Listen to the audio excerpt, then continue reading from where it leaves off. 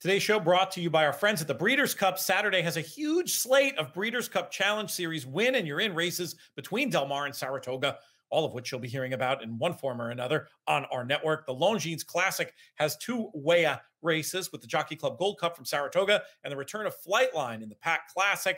Also covered the Del Mar Handicap WEA for the Longines Turf and the Flower Bowl WEA action for the Maker's Mark Filly and Mare Turf. All winners are going to receive entry fees paid by the Breeders' Cup, a $10,000 award to the nominator, a $10,000 travel allowance for horses stabled outside of Kentucky. You can find coverage on NBC, Peacock, and FanDuel TV. Also, got to remember this, Friday starts the second Breeders' Cup Classic Future Pool wager. Flightline installed as the 5-2 morning line favorite. That pool is going to be open until 6:30 Monday, September 5th. See how the Pack Classic plays out and make your bet on your ADW or at the track. For more information, go to breederscup.com.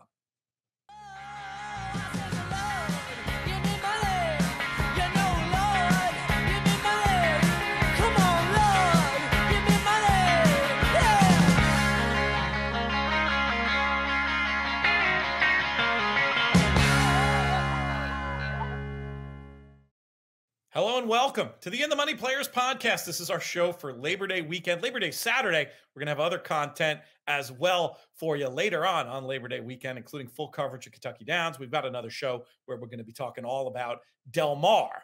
But before we get to the meat of today's late week show, and there's quite a bit of meat, I did want to do a little flashback to Horse Player Happy Hour and a discussion with Matt Bernier about the Pacific Classic and, generally speaking, the Classic division on this day when you have the opportunity through our friends at the Breeders' Cup to participate in the Futures Pool, the second iteration of this Breeders' Cup Classic Future Pool. You can find it at the track, at your ADWs, have an opportunity to get a future bet down, 24 different interests, 23 different horses, and then still an all others tab if you want to get really creative as far as who's going to win this year's Breeders' Cup Classic. Lots of opinions on that topic coming up, but did want to make folks aware of this weekend's Breeders' Cup Future Wager. But now let's go to the videotape.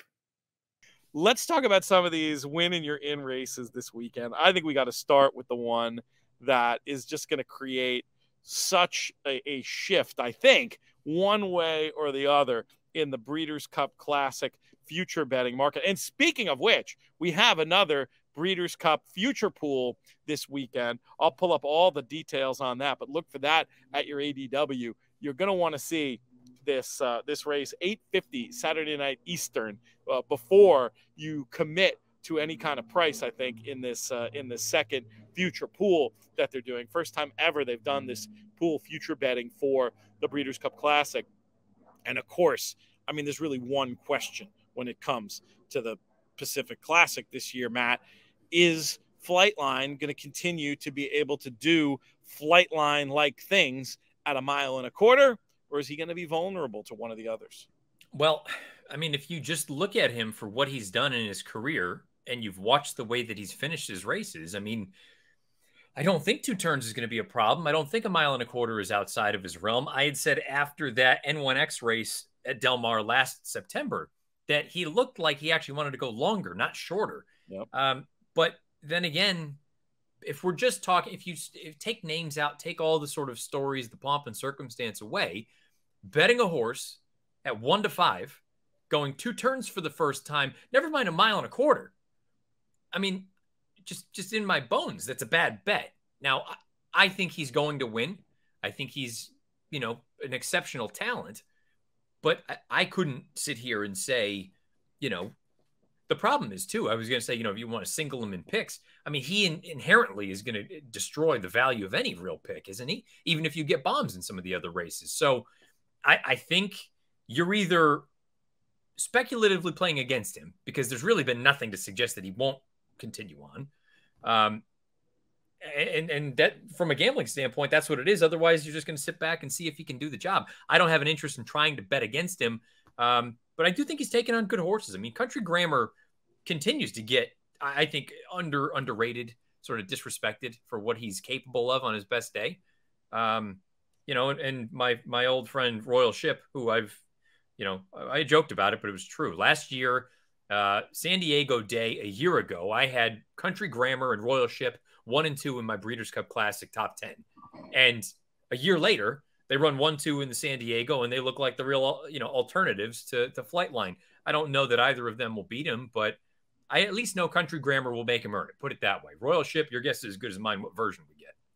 Yeah, he's a tricky read. I'm going to keep it simple, and I'm going to single Flightline, and I'm just going to say I think he's a freak. I'm not going to take 1-9 to win or whatever, but I'm going to look at him as a horizontal free square. And if I'm wrong, I'm wrong. I mean, I can live with it. A Country Grammar seems to me a horse that is meant to move forward and looks like one that the same scenario, I think, where things go wrong for Flightline makes a lot of sense as the one where things could go right for Country Grammar. So that would be if you made me like make a win bet in the race, but my main action I think is just going to be to single and move on. The recent workouts, he looks as good as ever, if not better, which is hard to imagine.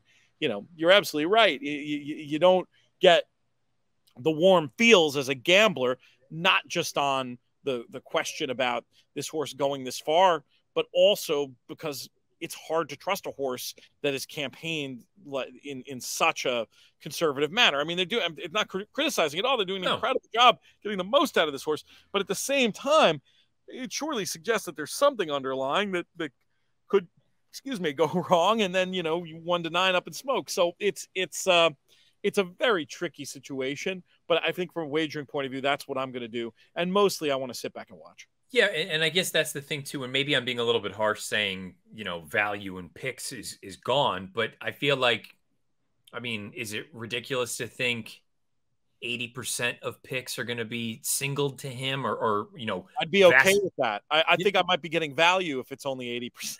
Right, yeah, purely on numbers, you're effectively talking about a sort of 1-4 shot in there. So I do understand that part, but it just seems like even if you get chaos in the races leading into it, he inherently is just going to just destroy value unless you do go against the grain and you say, you know what, maybe you're not spreading and you're not playing some massive, massive ticket or multiple tickets that cost, many, many hundreds or thousands of dollars.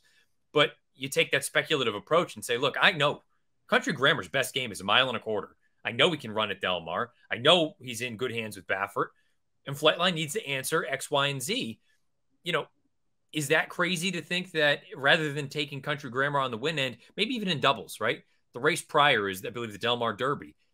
Why not play something into Country Grammar relatively heavy, knowing he's going to be the second choice in the P Classic? But I would assume in doubles, he's probably going to give you a little bit of inflated value. I think maybe, say he goes off at that 7-2 or 4-1 in the race, maybe he's 6 or 7-1 in a double, just because everyone's going to be singled to Flightline. That's just, again, I'm just thinking out loud here, but yeah, it's going to be very difficult. If you think Flightline wins, I think it's going to be very, very difficult to find any kind of real value.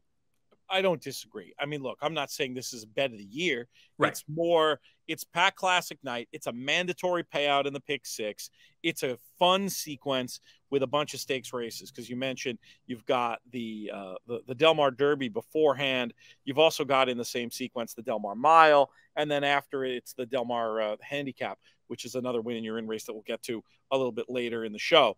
So, I mean, I'm probably playing it. It's probably more of an action thing. But even with and this is one thing where I think a lot of people smartly look at an action bet and say, I'm just going to take a shot and bet a little to win a lot. But the way I just see this race and feel about this horse at this point, I'm going to say I can still do okay with a tight ticket singling this horse. And that's the approach that I'm going to take in this year's Pacific Classic. Any other thoughts on this one, Matt? No, I just think it's going to be, to your point, and we'll talk about it more when we get into the Jockey Club talk, but that race is going to crystallize what this division is right now, where he either goes out, struts his stuff, wins the way that he's won all these other races, and he becomes I don't even know him. If I'm guessing, he'd probably be somewhere in that sort of 8-5 range for the Breeders' Cup Classic, maybe 7-5, maybe even shorter, who knows? And if he loses, all bets are off. I feel like you've got horses that wouldn't have considered it. I think about Cyberknife. I had mentioned him. Brad Cox had brought up the Breeders' Cup Dirt Mile. If Flightline loses on Saturday, I can guarantee you he'll end up in the Classic instead of the Dirt Mile. Because I can't imagine, and I say that because I can't imagine the connections of Flightline would go to the Classic at that point. It's just, maybe I'm being a little bit overzealous there, but I think if he loses, I can't imagine they would go to that route. No, I think with as brilliant as he's been going shorter, unless it's some strange situation where they both freak and run huge figures and run. I mean, there are scenarios where I think he loses and doesn't go there, but I mean, I almost think he's like a win or run out kind of horse here. And if I'm right about that, then it's classic or it's, something else, shorter. Today's show brought to you in part by our friends from Gainesway. From top international bloodlines to rising stars on American soil, Gainesway's put together a stallion roster that is not only primed for future success, but currently making its mark on the track, led by Caraconti's rising star Spenderella, who was so impressive out at Del Mar the other week. Make sure to check out their entire roster for 2022 and see for yourself the power, passion, and performance of Gainesway. Check it out at gainesway.com. Next up in the show, very happy to bring back a popular guest. We did a really nice segment earlier in the summer, if I do say so myself, talking about baby racing generally at Saratoga. Today, we're going to drill down into the specifics, and what a card to do that with 4 separate 2-year-old races. We talked earlier in the meet about how we suspected this might happen with some of the more interesting and fuller field 2-year-old races maybe happening towards the end of the summer. That's exactly how it turned out. And to talk about it all with us, we have a man who you can hear on his own podcast, the Timeform US Pacecast. You can read his fantastic work on the Daily Racing Form. There's also presented on the NYRA website. Personally, I can't get enough of David Aragona. David, what's up, my man? Things are going pretty well. Glad to come back on. And boy, there's a lot to talk about from the 2-year-old standpoint on this Saturday card. Yeah, there's a lot going on. And it kicks off in the very first race. Where was your eye drawn in here, David? Well, I think you've got a couple horses that are going to take a lot of money in this turf event. One of those being the Todd Pletcher trained Irad Ortiz ridden Ari Gold, who's drawn down towards the inside.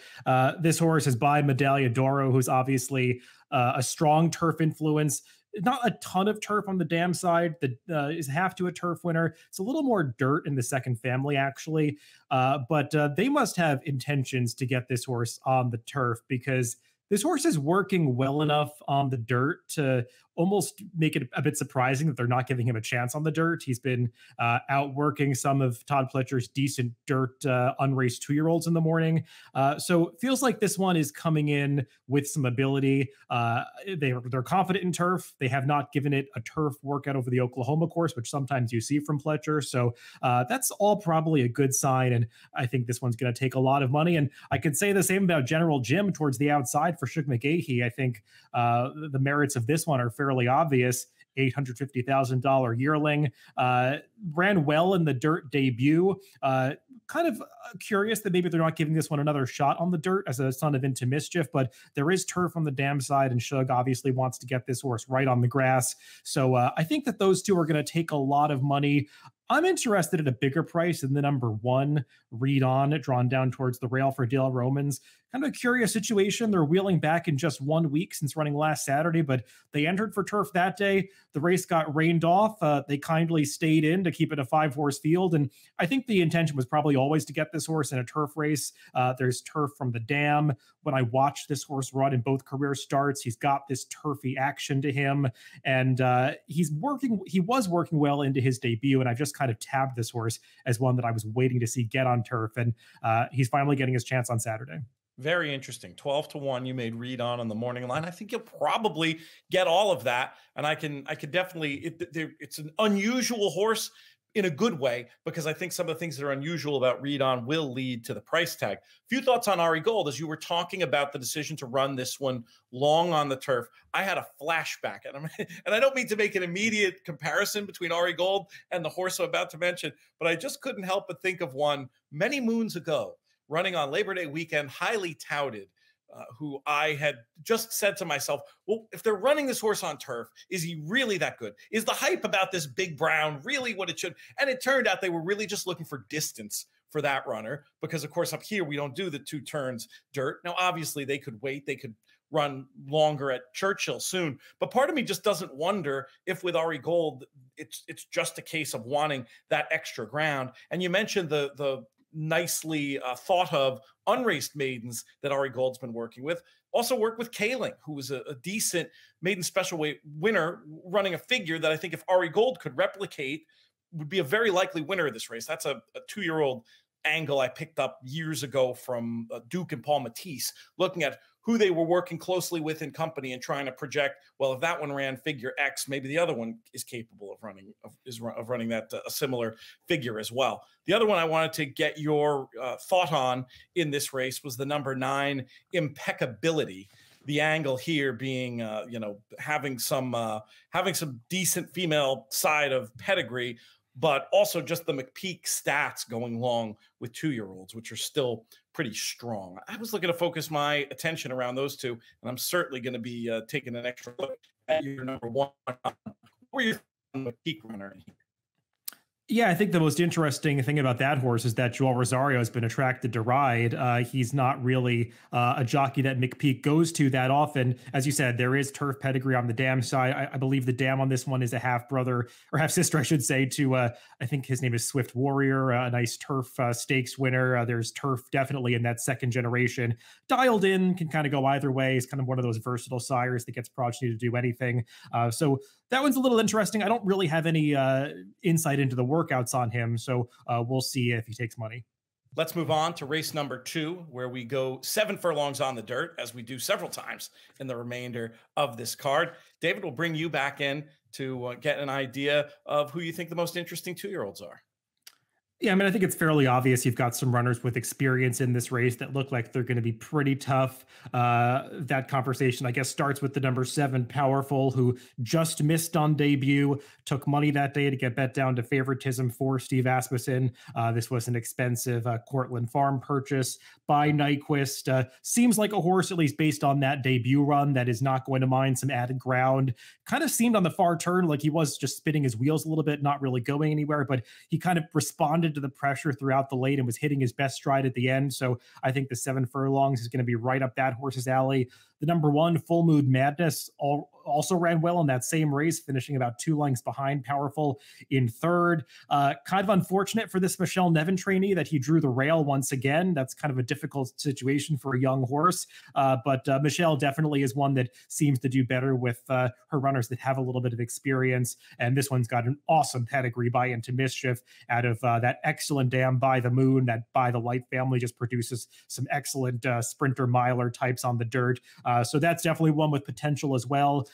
Preferred those two to the Todd Pletcher trainee Upgrade, who could also take some money. That one's coming out of a maiden race that seems decent, as the runner at Bourbon Bash came back to win impressively, but was looking to see a little bit more tactical speed from that one in his second start, because he was a little bit sluggish in the early stages of his debut. And I personally was not seeing too many firsters that I pegged as live enough to take down those experienced runners in this race. One firster we should at least pause on here is the number 2, Tappett's Conquest, for our friends. Obviously Tappett standing at Gainesway, the sponsors of the segment, and Brad Cox obviously wins at a fantastic rate with firsters, but he does even better with horses second time out. And I wasn't wondering if this wasn't one that would benefit from the experience, but Tappett's Conquest certainly one I'm interested to take a look at it in the flesh. Was that your impression as well? Yeah, I feel the same way about Brad Cox. And he's one of those trainers that the perception, I think, of how he does with first-time starters is a little out of step with the reality. I think people bet his first-time starters like they do win first time out quite a bit, and the stats say otherwise. Really, he's kind of losing around 50% of value when you're betting his first-time starters. The ROI for $2 is hovering around $1. So I just think this is one that could need a start based on the pedigree, the way he's been working. Just kind of gives me the sense that he's one that's going to benefit from experience and maybe a little more distance. The one firster in this race that I do want to mention, because Bill Mott is debuting a few firsters across these maiden races on Saturday, is the number 6 Parkway, who does have much more of a turf pedigree, but of all the firsters that Bill is debuting, this is the one that I like the workouts on the best. Not saying that he's ready to take down the experienced runners in this field, just this horse seems like a really impressive physical specimen and horse that has some ability. Maybe it's going to be on turf down the line, but he's the one I would take a look at. That workout 2 back that you can find on XBTV was very impressive on Parkway. I agree with you, but I think you and I both in these 7 furlong races, especially over this Saratoga surface, really love the idea of experience, especially for a horse who's run near the par speed figure, which I think is about an 80 at this level. And that made me extremely attracted to Powerful. The one thing that held me back about Powerful, and tell me if you think there might be any signal in this, the fact that 5 have come back to run from that July 23rd race without winning. It just gave me a little bit of pause at a short number in a race where there are some other ways to go.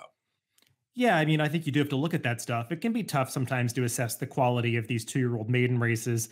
Some of those that finished behind these two have run back. I don't think the winner is yet run back. So we'll see.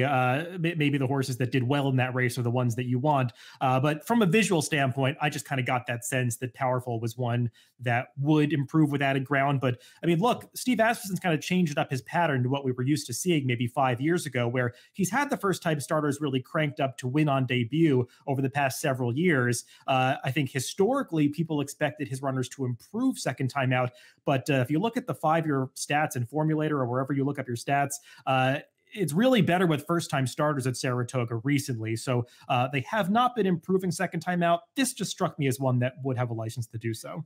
And another thing that you could drill down a little more and might give you even more encouragement about Powerful.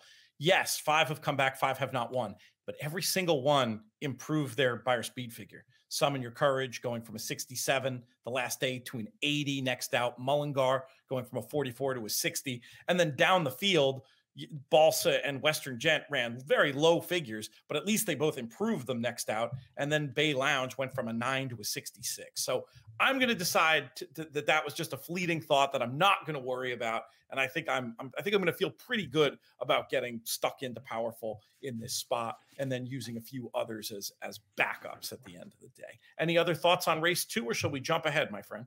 I'm ready to jump ahead. Let's do it. Race 6, 7 on the dirt once again for these 2-year-olds. Same situation and a big full field. Oh, we have Mind Tap, the horse that one of those horses we were talking about that worked well with the Pletcher Firster we talked about in race 1. So you can do a little morning collateral form example with that one. But who are you most interested in here? Yeah, the workouts are definitely worth watching with Mind Tap and Ari Gold, because I know they worked together at least 3 times, maybe more than that. I watched 3 of them dating back to early August. And it's kind of interesting. Ari Gold was outworking Mind Tap both, I think, on August 6th and August 13th, pretty clear in that gate draw on August 13th. And interesting that Ari Gold lands in the turf race, because in their most recent work together on August 26th, it was the first time that Mind Tap kind of turned the tables and seemed to outwork Ari Gold.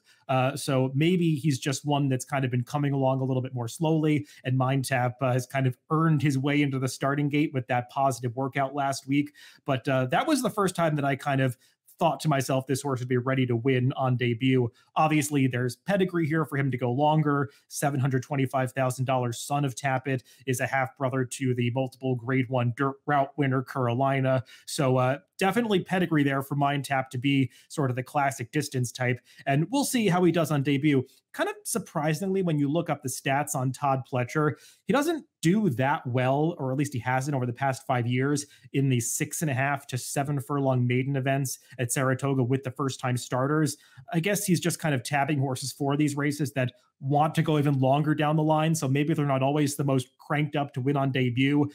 So I'm kind of a little bit wary of Mind Tap as one that could take a lot of money in this race. But another horse that I do expect to take a lot of money in this race would be the number 9 Champion's Dream, a son of Justify, going out for Danny Gargan. Expensive 2-year-old in training purchase, working 20 4/5 at the OBS sale.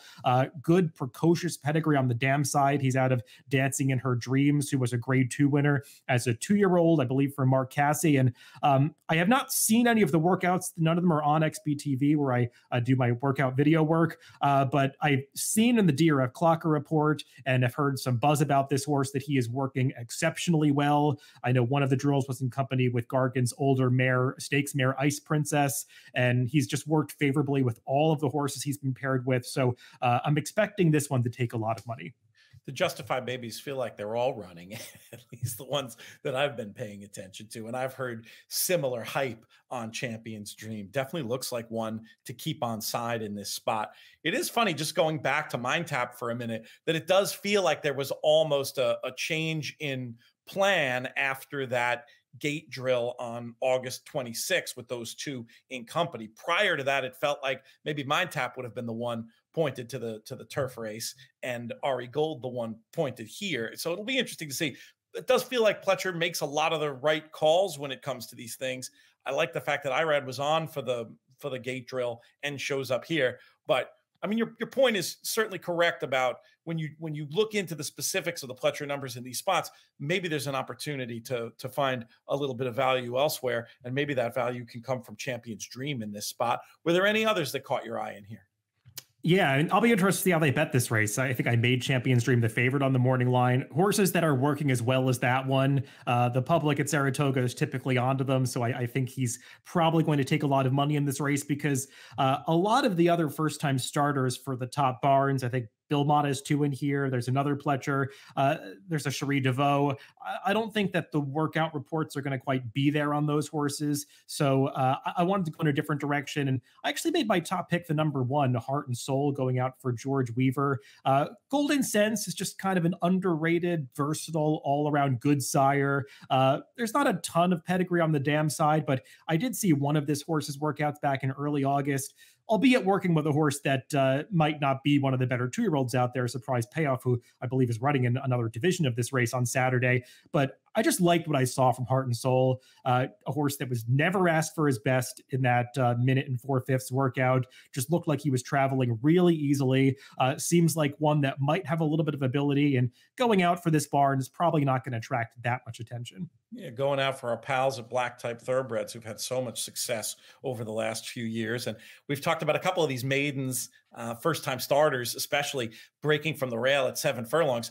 Clearly not a preference of yours, but do you think it's a case of the right one just can overcome it? Or do you feel like maybe you get compensated in price because the public also is a bit sour on the first start from the rail at 7?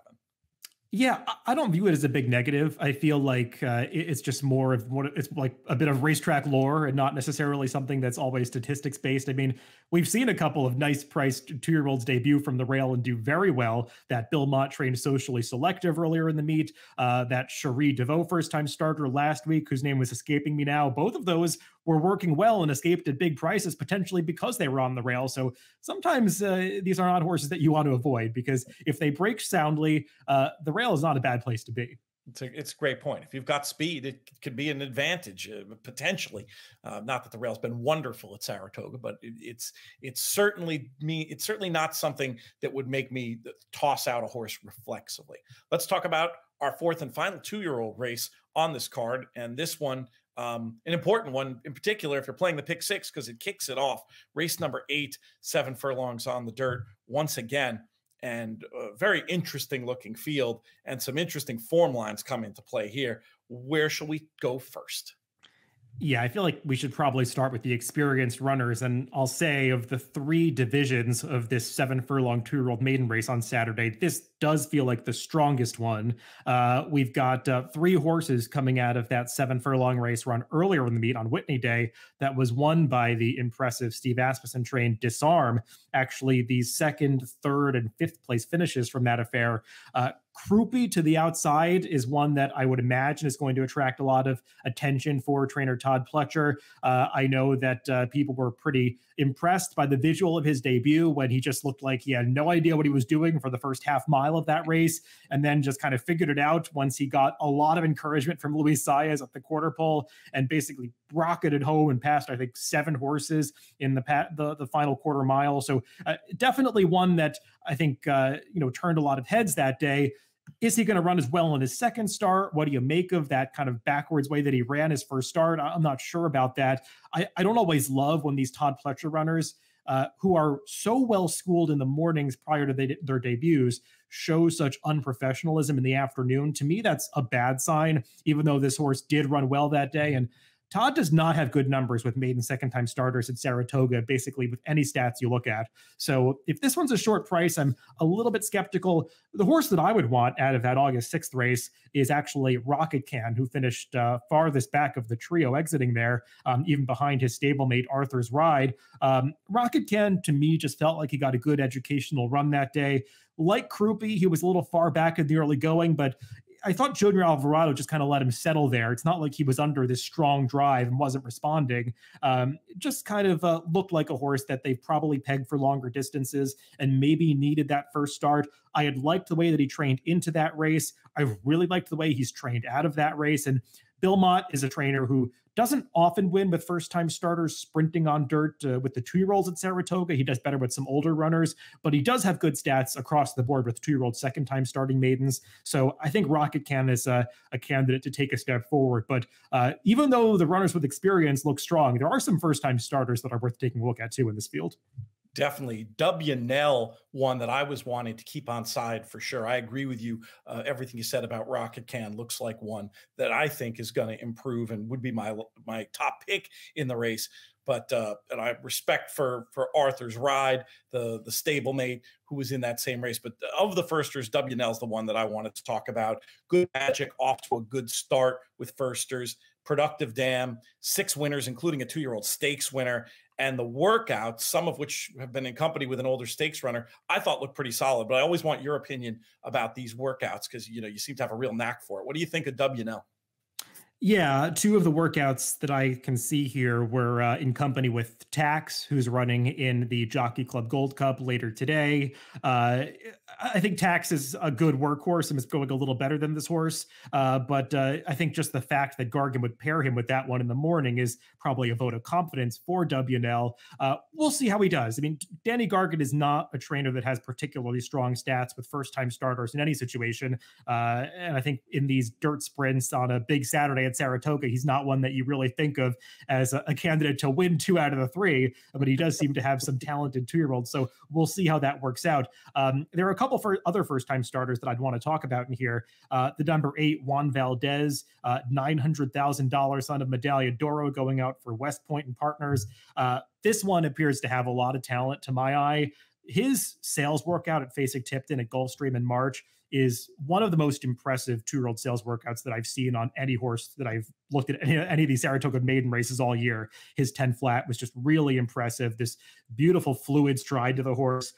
Only saw one workout, the last one on August 26th, and kind of an interesting one to watch because he was working with another horse that also seemed a little green. They both kind of broke from the gate and didn't know if they were supposed to go forwards or sideways or wherever. And I kind of went back and put a stopwatch on it just to see. And I think the 2 of them went their first furlong in like 14 and change. But then after that, Juan Valdez really leveled off, and that workout officially is in 1 minute and a 5th. And I think he went his 4 furlongs after that first furlong in like 46 and change, and was doing it under absolutely no pressure. Just a really beautiful mover and a horse that seems to have a lot of ability. He's, of course, a half brother to Excellent Sire and Grade 1 winner Constitution, and got Medaglia d'Oro on the top. So bred to be a good horse. Just feels to me like one that might not be mentally prepared to win first time out. I'm not sure about that, but there's so much natural ability. I'm not going to be surprised when he gives a good account of himself. And the other first-time starter that I think is interesting and is actually the one that I prefer from the Todd Pletcher barn is the number 9 Fantasist, who's probably going to be a decent price because he's got Manny Franco on board and Krupe's got Irad Ortiz. But I just like Fantasist workouts. Another one that seems like he's definitely going to want to go longer, but when you watch him run, he kind of almost looks like a greyhound. Like he really lowers his head to the ground and stretches himself out and has just looked like he's traveling well in all of the workouts that I've watched. The negative is that he's by Always Dreaming, and Always Dreaming has had no success with his first crop so far. I mean, I think he's 0 for 20 something with his first time starters. But this one looks to have some ability. So I'll be interested to see how he gets bet and how he runs. Great notes, not just for today, but going forward. Always appreciate having David Aragona on our shows. David, we'll keep reading your work and enjoying it, and we'll talk to you again soon. Thanks for having me on, Pete. It's been an amazing season of races at the Spa, and it's not over yet. Following an outstanding Travers week, the final weekend at Saratoga will feature 7 graded stakes, including the 104th running of the Grade 1 $1 million Jockey Club Gold Cup, a win in your in race for the Breeders' Cup Classic. The Gold Cup is going to feature some of the premier horses, including Bill Mott's Olympiad, looking to regain form after snapping a 4-race win streak at the Whitney. You can join Acacia Courtney, Maggie Wolfendale, Jonathan Kinchin, and the rest of the NYRA team as they bring you live racing expert analysis and picks. For live Saratoga showtimes, you can go to inthemoneypodcast.com/TV to get that complete schedule. And don't forget, there's a weekly Saratoga online contest with a $300 buy-in. You can find the details at the NYRA website, NYRA.com/Saratoga/racing handicapping-contest. Bit of a mouthful, that one, but go there. You'll navigate. You'll find it. Great game to get involved in. You can also learn about the Saratoga Showdown over at NYRA.com. Next up in the show, very happy to bring in a man who's been on these airwaves more than anyone who isn't named me. He is coming to us from La Casa Roja over in Saratoga. He's Jonathan Kinchin. What's up, JK? How are you? It wouldn't be a JK appearance without him getting stuck on mute. Well, look, most people know, look what happened is the tab where this was open was not at the end of all my tabs. They were like 12 open. So I was ready. I just went to the wrong tab, and then I had to find so I timed it perfectly. We consider you getting stuck on mute a feature, not a bug. But anyway, how are you doing? Everything good? You keeping in one piece here? Could be a long meet. You know, I got to be honest with you. This meet, typically, I don't ever want it to end. You know, even though we're busy and we're working and whatever. I've had enough. No, don't get me wrong. I mean, I'm having You're one of those locals. You've become one of those locals who's like, we can't wait for you people to leave. That's no, not that part of it. It's just, it's been a tough meet. Like, it's been hard, but also like, you know, and plus I have a fun trip on the horizon, you know, going to a friend's wedding overseas. And so that'll be kind of fun. And that's like the day after the meet. So then that's probably dangling as well to kind of, you know, make me want to wrap it up. We got 13 races on Saturday, 12 on Sunday, I think, if I'm not mistaken, 11 on Monday. But the big horse, I think, is going to run Monday, by the way. I think cross fingers, the race goes. They used the race today with Kinchin, 1 1/8 on the turf. What's the report on how she's doing? I don't think she's, you know, we'll see. I think that she's been, not a 1 1/8, sorry, 1 1/16. I think they've just been, you know, taking their time. The race just hasn't gone. She's been ready for a couple of weeks. So okay. We'll see. I can't wait to see that. That'd be a nice little treat for opening day. While I've got you, before we dive into the Saratoga Pick Six, I do want to ask you about the Travers. We haven't on these airwaves gotten to hear your opinion yet about how good Epicenter was and whether or not you think he's a serious contender for the Breeders' Cup Classic. Matt and I had sort of differing views, with me being uber positive and him being a little bit like, hold your horses. I think that figure might be a little high. Where do you stand? I am in the category. I'm probably closer with you. I would say that he's definitely a contender. Not only is he a contender, as a 3-year-old who could take another step forward. So let's say the 112 was a little bit fast, right? So let's say he's a 108 guy or 107, 106, whatever. He's a 3-year-old, and there's still an opportunity for him to take another step forward. The distance obviously is not an issue for him. So I think if anyone's going to beat Life is Good or Flightline, it's this horse. I'd be shocked, absolutely shocked, if any other horse out of the 3 we just named won the Breeders' Cup Classic. While we're talking Breeders' Cup Classic and Flightline, is he nailed on in this race Saturday night? Yeah, I think he's in a gallop in there. I think he's one of those horses people are going to – I mean, I hope people make the mistake that they're questioning the 1 1/4 for him. There's a chance Flightline can't get a 1 1/4. But the horses he's facing on Saturday, he can get a 1 3/4. I can't wait to see how it plays out. That's going to be very exciting. Set your alarms for that one, folks. Wherever you are, whether it's in Saratoga or elsewhere. I forget the post time of that race. I'll mention late. that. Yeah, I'll mention that. I'll have it in seconds. Okay. I think it's it will do that thing where I just like where I do that thing where I say I'm doing that thing. It's 8:30 Eastern. 8:30 Eastern. Okay, 8:30 Eastern. So and the pick 5 starts with the grade 2 Del Mar Mile at 7 Eastern. 7 Eastern. That's kind of perfect right after Saratoga. And we will have a whole show on that, by the way. We've got Scott Shapiro and Frank Scottoni, who did such a good job earlier in the meet on the Del Mar Pick Six. I think they only went 5 of 6, but there was a lot of great info in there, and that we'll be on doing that whole thing. So yeah, I take it back. Set your alarm for the whole Pick Six at Del Mar on Saturday night. But right now, we're going to talk about the Pick Six at Saratoga, and it starts off with a race David and I were just talking about. So I'll summarize my thoughts extremely quickly. I really like Rocket Can. Just like David said, look to be figuring things out on debut. And this is a barn that typically does much better with horses second time out. I thought it was really interesting that Rocket Can was bet down below Arthur's Ride that day. Arthur's Ride ended up finishing ahead of him, but I think Rocket Can has more scope for improvement. And I just think that's going to be a key form line. If there was such a thing as a future book for the Kentucky Derby, I think Disarm, the winner of that race, would be near the top of the market there.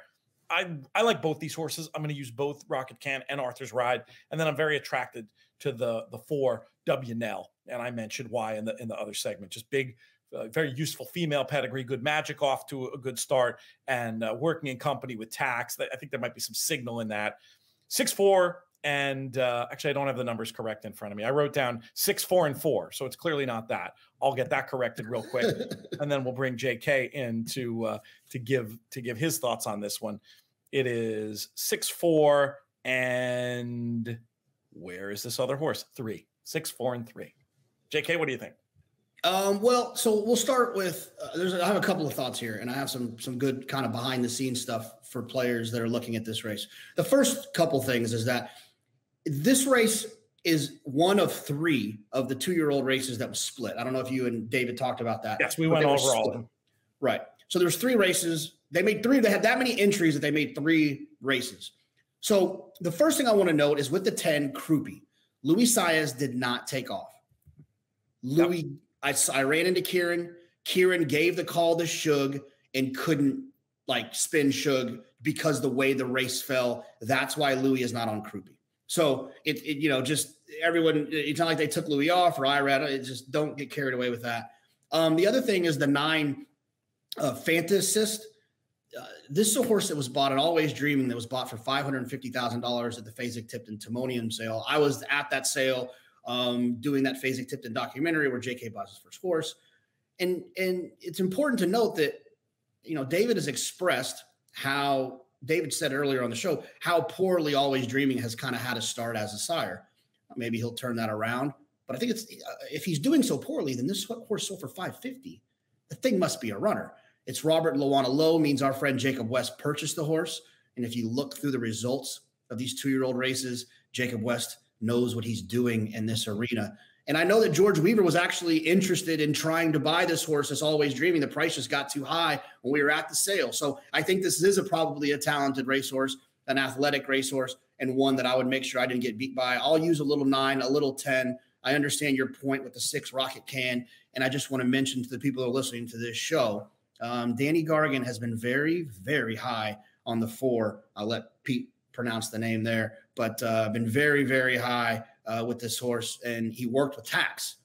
So obviously he's got a little bit of ability. WNL, that's that one. So I'm writing down 10, 9, 6, and 4 for you. Any other numbers you want in there? Do you want to grade them as A's and B's at all?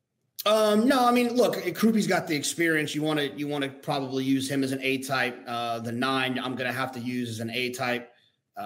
The 6 Rocket Can has that experience as well. I guess if I wanted to get a little bit more aggressive, this might be a type of horse I can move back to a B horse. The figure that he earned last time wasn't blazing fast, but he does have some experience. And then, what's the point of putting your ear to the streets and listening to this info if you're not going to try to capitalize? I'll use Danny Gargan's horse as an A as well. All right, let's move on to race number 9. We've got an allowance optional claimer going 1 mile and a 16th on the turf. JK, we'll keep it with you. We'll let you lead off with this one. Yeah, this is a spot where I clicked the wrong past performances. Analyze, it's a horse I've always kind of just I've loved him since I stopped having to hate him. Analyze It made the lead on Catholic Boy twice when I needed him for a score, and then gave it up to Catholic Boy. Thank goodness I can still sleep at night because Catholic Boy went on to be a really good horse. But Analyze It's a horse where I feel like Chad Brown tries to selectively spot this horse in places where he can win. I don't think he wants to lose the horse, so he tries to be aggressive. The other horse that I love in this spot is the 4 Sanctuary City. He's always just kind of been cool. He shows up, he makes that late run. It's a little bit interesting to note that Kendrick isn't there. Kendrick's always there, it feels like. And so I don't know if it was a decision they wanted to take him off because he's on a 30-1 shot. I'm assuming that he didn't pick that horse, but we'll see what Trevor does with Sanctuary City. And then the horse towards the outside, the 10, Eyes on Target, who, it's Mike Maker, it's turf, it's 2-turn turf. This is a horse that has some back numbers as well. I'll try to get through with those horses, maybe using the other maker, Ocean Atlantica, as Atlantique as a B type. All right. So the way I got you there is 2, 4, 10 as A's with the 9 as a B. You mentioned a lot of horses I was looking at, excuse me, but not my top pick. Number 5, Graded on a Curve. I want to get your thought on this one. Had a rough trip last time at Belmont, I thought, checking and shuffling in what ended up being a merry-go-round race with the first 3 early, with the first 3 across the line. I really like the run 2 back, and just noted that this horse has been bet hard and run well against a similar caliber of horse as today. And I was envisioning a nice stalk and pounce type trip for Graded on a Curve in a race where I think there's plenty of speed. You give that one any count? Well, look, he's 0 for 5 at Saratoga, and what does that necessarily mean? I think when you're looking at turf horses, you can ask yourself, does it mean that they don't like the inner turf? Do they not like the widener? 0 for 5 at Saratoga, and anytime that I look at a Chad Brown horse and they look similar to other horses, I'm going to typically try to find ways to beat them because we know that they're going to be, I don't want to say overbet, they're going to be heavily bet. And I think David Aragona does a great job at the morning line of predicting where that Chad Brown money is going to come. But I'd be shocked if this horse goes off at 8-1 just because it's Chad. And then in the pick 6, he'll definitely be shorter than 8-1. Yeah, that's fair. Fair concerns. I've got it 5-4 on the top line with Sanctuary City. I agree. Just very consistent from a figure point of view and could be the best closer. And I like the form of that last race with Soldier Rising come back to run 3rd in the Grade 1 last weekend. So for me, probably 5-4 on the A line. And I might mess around with the other 3 JK mentioned, 2, 9, and 10 as B's. Actually, I'll write that down in the official notes that we send out to our In the Money Plus subscribers. And with that, we will proceed to race number 10. And we've got graded stakes action, win and you're in action. We're going to go back to an old day on the show, JK. How few words can you do this race in? I was going to do it in 3, but there's a couple of thoughts I want to say. So it'll be fast, though. I was just setting you up to say Warlike Goddess and go to race 11. Warlike Goddess is going to win this race. But I will say Capital Structures is a little bit interesting if you're looking for an alternative because that race was so slow last time. Capital Structure had no reason to win that race and still won going away. Maybe Capital Structure is just getting really good. I also want to say this idea with Warlike Goddess running in the Breeders' Cup turf at 1.5 miles. I understand it, right? She likes distance. But one thing you'll notice in Warlike Goddess's races, it just feels like Joelle's always in trouble because she's loaded and she wants to go and they're going slow and he's trying to cover her up or he's trying to wait to the last possible minute. Well, what's wrong with the 1 3/16 of the filly and mare turf at Keeneland where they're going to run away from her a little bit so she doesn't have to be, aggressively wrangled. He can just kind of let her do her thing, be comfortable, and then kick for home. We'll see what they decide to do, but I don't think they have to run her in the Breeders' Cup mile. The Breeders' Cup turf. 4, that's an interesting point, and we'll see what they decide to do. Obviously, one of the stories we're going to be following with great interest. So you'll have 80% of your play through the 4 and some backups through the 1, or is it more like a 95-5? How would you describe it? 95-5. Just a little, Capital Structure would never be more than a seahorse for me. I guess if your other opinions and the ticket structure isn't going to crush you too much by using as a B. I just hate when you 2B situations and next thing you know, you spent $300 on 2B tickets with this horse that Capital Structure. You might be better off just kind of creating a whole nother ticket with Capital Structure. Take all your best opinions elsewhere. Right. Single a horse like Sanctuary City with Capital Structure or or single that favorite baby that you like in the first leg of the pick six. If you miss there, come back with the pick five using capital structure in the pick five as a kind of a saver insurance type. So lots of different ways you can do it. Let's talk about race number 11. It's the Grade 1 Jockey Club Gold Cup win, and you're in action for the Breeders' Cup Classic. And I think the first question you have to answer in here is, what do you do with Olympiad?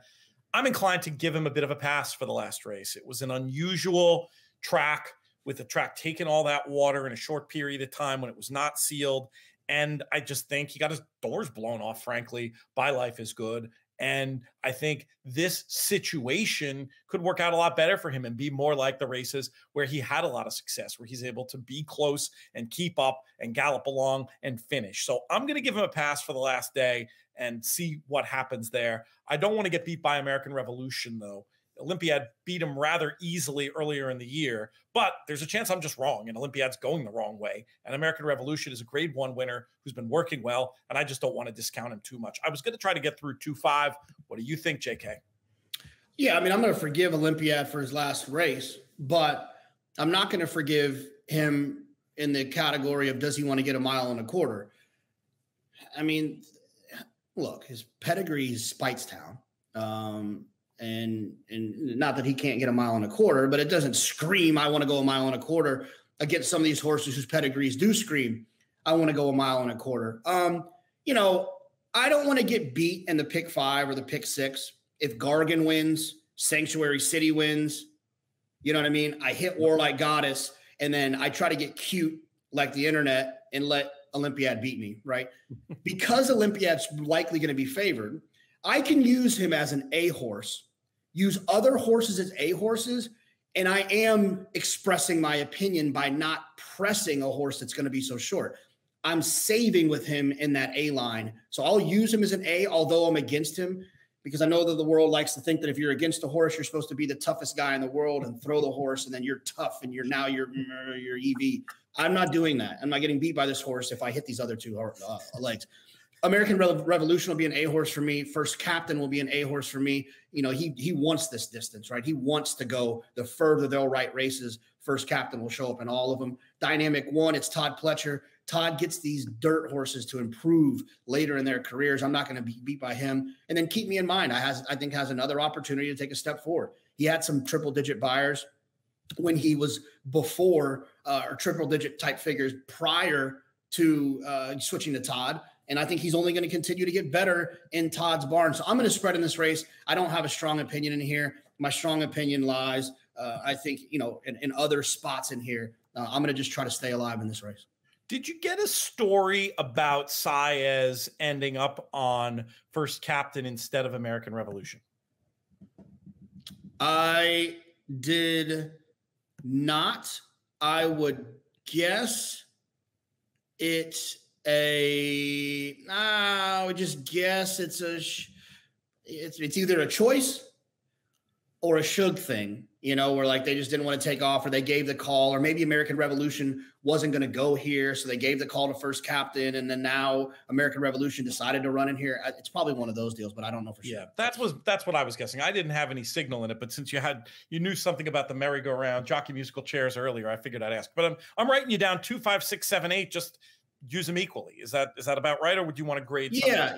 Just because I'm just not, like I said, I'm not going to hit those first two legs, and then you know, die on my sword of trying to beat Olympiad. He's got the fastest speed figures.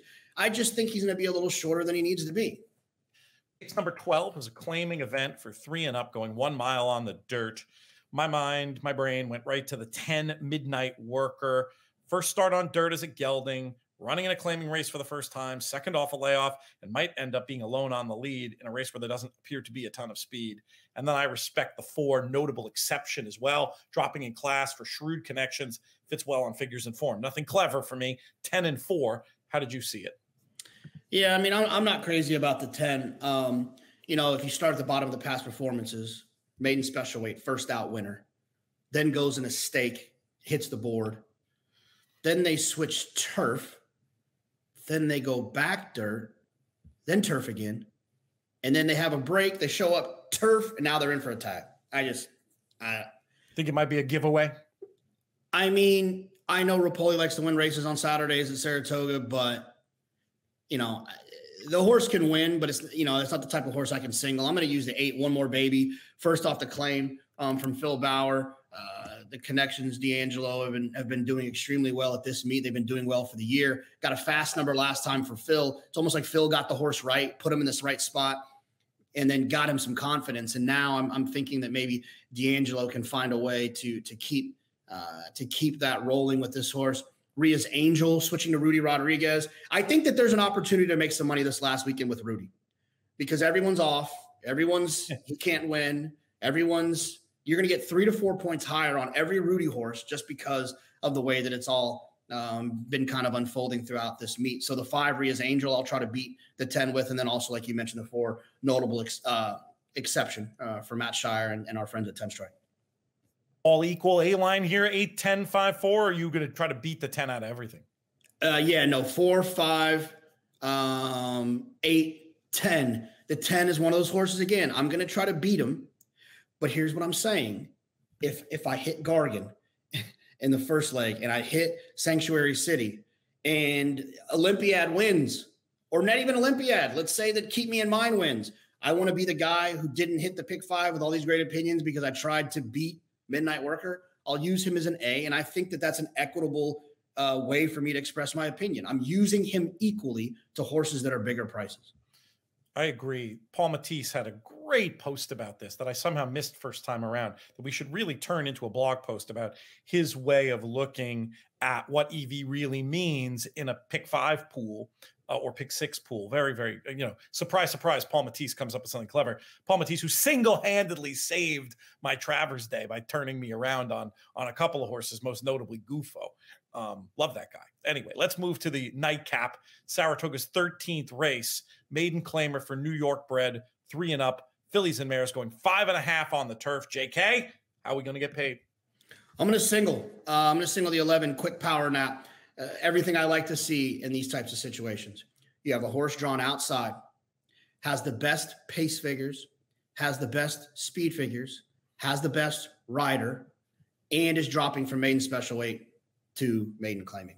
Ice cold in the inn right there with Quick Power Nap. I think he'll be tough to beat as long as Joel doesn't do one of those tricky Joels. He's got to be forward, hold his position. The drop I think will prove to be a huge thing. Won't have to work as hard early to stay close, and we'll be able to be in the clear. Won't get stopped, and should be able to grind these horses down. Have you had a few quick power naps this meet? I don't take naps. I wake up and feel awful when I take naps. I've taken naps on Mondays and Tuesdays, if you know what I mean. Like those days can be, when you're trying to recover, like you're just laying around all day, you fall asleep for 12 minutes. But I don't take naps on race days. I'm with you on quick power nap. You made the case. It just looks like the fastest horse dropping in, powerhouse connections, and should get a great trip. I will give a little shout as a backup for me for the 9 Eli Dancer. Improved a lot in the first start on turf. That's one of the angles I'm always droning on about on here. And I thought moved a little early into that fast pace, just going down late. Maybe with a more even run through can improve, but most of it's going to be going through quick power nap for me. And that's all the time we have, JK. Appreciate having you on, and we got to talk about your travel schedule and see what we can do about getting you on in September. Sounds like you're going to be a busy boy. It's going to be a hectic couple of weeks, but it'll be fun, and I'll have my laptop, I think. Okay, so we'll have the production meeting outside the show, but you won't be a ghost. You'll be able to pop on for a thing or two. It sounds like. I'll try my hardest. We will be talking soon. Cheers, my friend. If you're a fan of what we do over here at In the Money Media, there's lots of ways you can help. Some of them don't cost a thing. Talk all the time at the end of the show about how it helps when you rate, review, and subscribe wherever you get your podcasts or over on our YouTube channel. That's still the case. There's also our free newsletter, inthemoneypodcast.com/email, where you'll get some unique content and also just links to all the shows and reminders of everything going on the network. A very important one to follow. And then if you do want to help us out a little bit more, you can spend a little money. You can support our sponsors, betting our partner tracks and all that, and checking out the other folks that do business with us. Or you can sign up for our Plus service, where you'll get extra content as well as little digests of all the picks from the shows. JK extra analysis on Saturdays, lots of other fun stuff. Going to be having special daily plus only content as well for Kentucky Downs, as well as free shows for every day of Kentucky Downs. Anyway, if you want to learn more about Plus, check out inthemoneypodcast.com/plus. Up next in the show, very happy to bring in the man we turn to when it comes to all things Woodbine. Going to be hearing a lot about Woodbine on the network. Their big week, their other big week next week with the Woodbine Mile, looking to make my triumphant return to Toronto after several years. Cannot wait. We don't have any grade 1 winning your in action this weekend, but we do have some stakes action, and that's where we'll start with our friend Drew Coatney. Drew, how are things? I'm doing good. We're going to finally execute the brisket this weekend. So for those who want to follow along, Drew Coatney is the handle on Twitter. We'll be posting out pictures for I think it's going to be a 2-day smoke. We're going to put it on tonight, use some charcoal and a snake type of method to keep it going in the night, wake up at 3 a.m, and then restock and do the cooler method as well, if you've never heard of the cooler method. And we'll have all sorts of great racing and brisket cooking going on the Twitter feeds. You're making me hungry. And yeah, the cooler is just another way of crutching it. And you don't, if you're going as low and slow as you are, you don't even need to crutch it in the oven. It'll just maintain its heat if you wrap it and put it in a cooler. I haven't done brisket all summer because we haven't had an oven. It's just one of those things. This is a measure of how insane it is in Saratoga. Got up here 2 months ago, and the stove is working, but the oven isn't. And I just haven't had any time to deal with it or fix it. So we've had no oven all summer. And for me, I'm a big relier on, the 2 days too ambitious for me. I like a good overnight cook, but I really do like to finish it with a crutch in the oven at, 200 or whatever. And without that tool, without that crutch, as it were, I just don't trust myself to do it all on the heat and not ruin a beautiful piece of meat. So no brisket for me that I've made. We did some ribs though, and that was good. And we're looking forward to some really nice cooking here. It is just so beautiful in Saratoga this weekend. Now I say that and the rain will probably come in, and it is forecast to come in Sunday, Monday, but hoping for beautiful things and then hoping for more beautiful things in Toronto next weekend for the mile. Let me know if you're coming by, if you're a regular listener. It'd be fun to meet up. I know we got a lot of people up in Toronto, and I plan on being around the track plenty. So hopefully we'll get a chance to meet some more listeners. That's always a fun thing. Let's start off our analysis of this Woodbine Saturday card with race number 4, because we've got, as I alluded to earlier, stakes action in the form of the Vice Regent Stakes going 5 on the inner turf with an old favorite in here, Drew, in Silent Poet. But it's no layup. You do have a horse like Rock Crest who might be well suited by this inner turf configuration. Where are you going to go in here?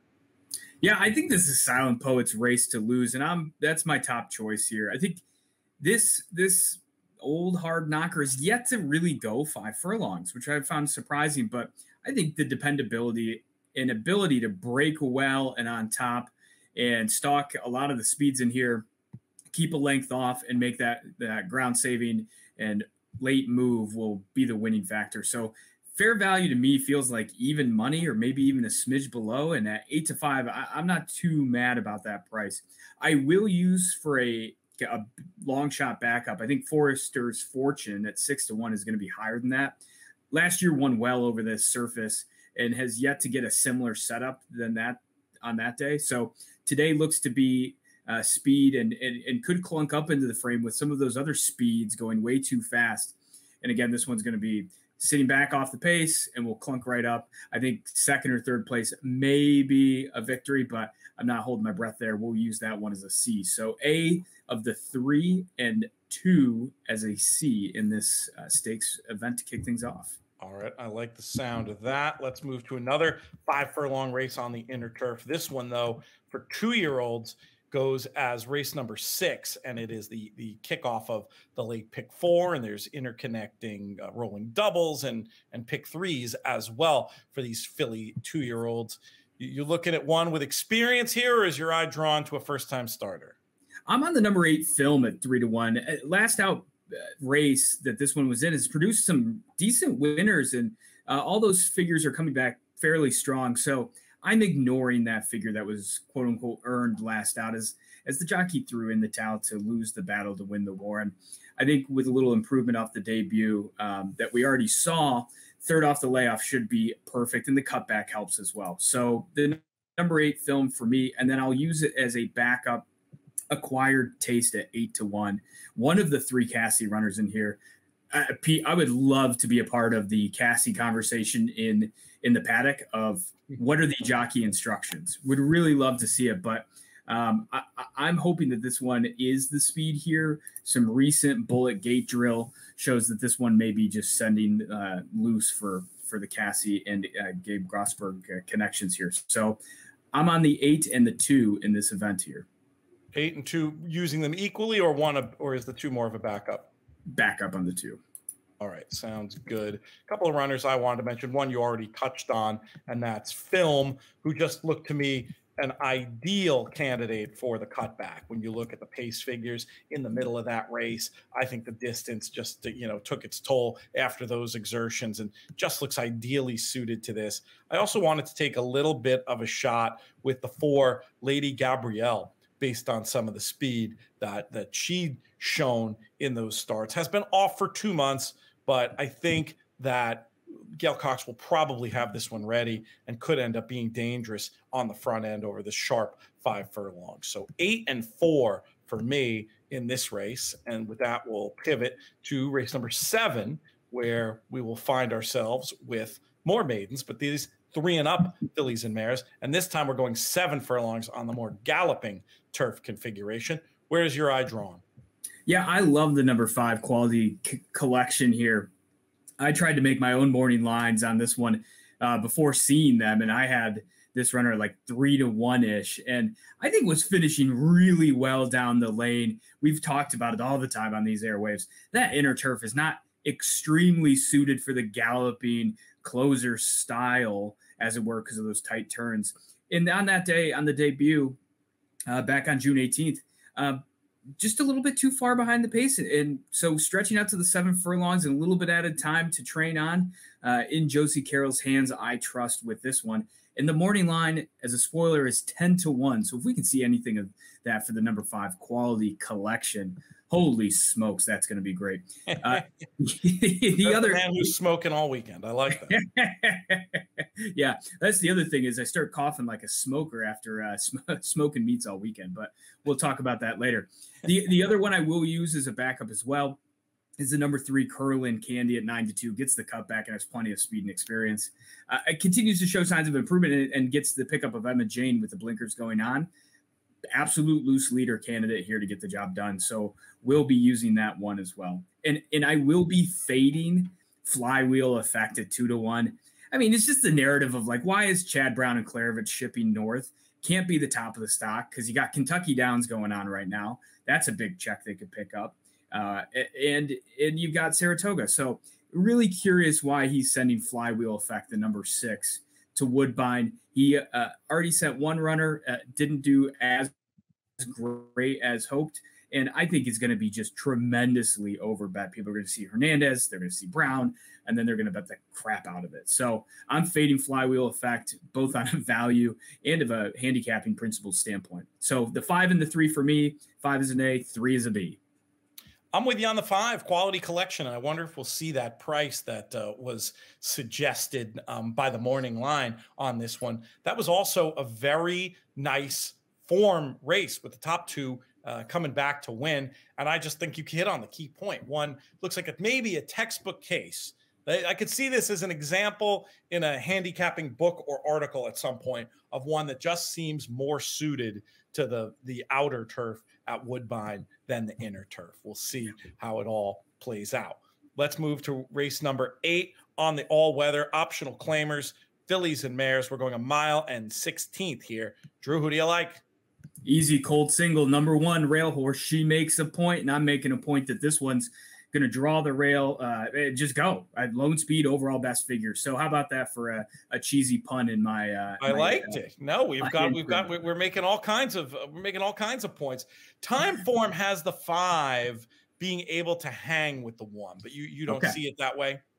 I don't. And I think with some of these runners too, I just think there's only one way for She Makes a Point to go, and that's forward.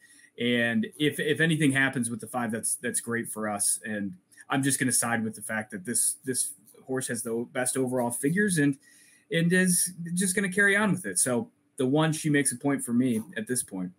You can't stop with the point puns. I was going to take Gal Wonder as an alternative, because I thought Gal Wonder, if the time form idea is right, that Busy Maline or Busy Maline? I'm probably butchering that name, but the 5 runner, let me look at this closer. Busy Maline, I'm going with it.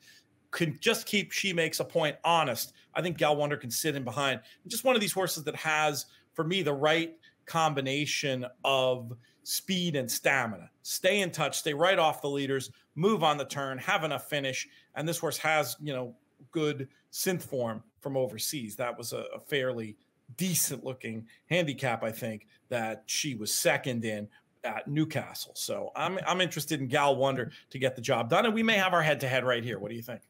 Yeah, I like it. And the other thing with Busy Maline, may be able to go with She Makes a Point, but I just don't see it in the figures that this one's going to be present enough to change the pace dynamic. One thing I try and look at is it going to impede the runner that I like? So in other words, is Busy Maline going to be pushing the whole way? And I just don't see it. Could it happen? Absolutely. But I think the instructions are going to be take back, sit off the hip, and try and make the run late. And I'm trusting that She Makes a Point is just going to be able to outfinish at the end. All right. We'll see how it plays out on track. We go now to the last race at Woodbine on Saturday, race number 9, quarter claimers, 3 and up, going 7 furlongs on the turf. In these late exotics, these late horizontal exotics, Drew, how are we getting paid?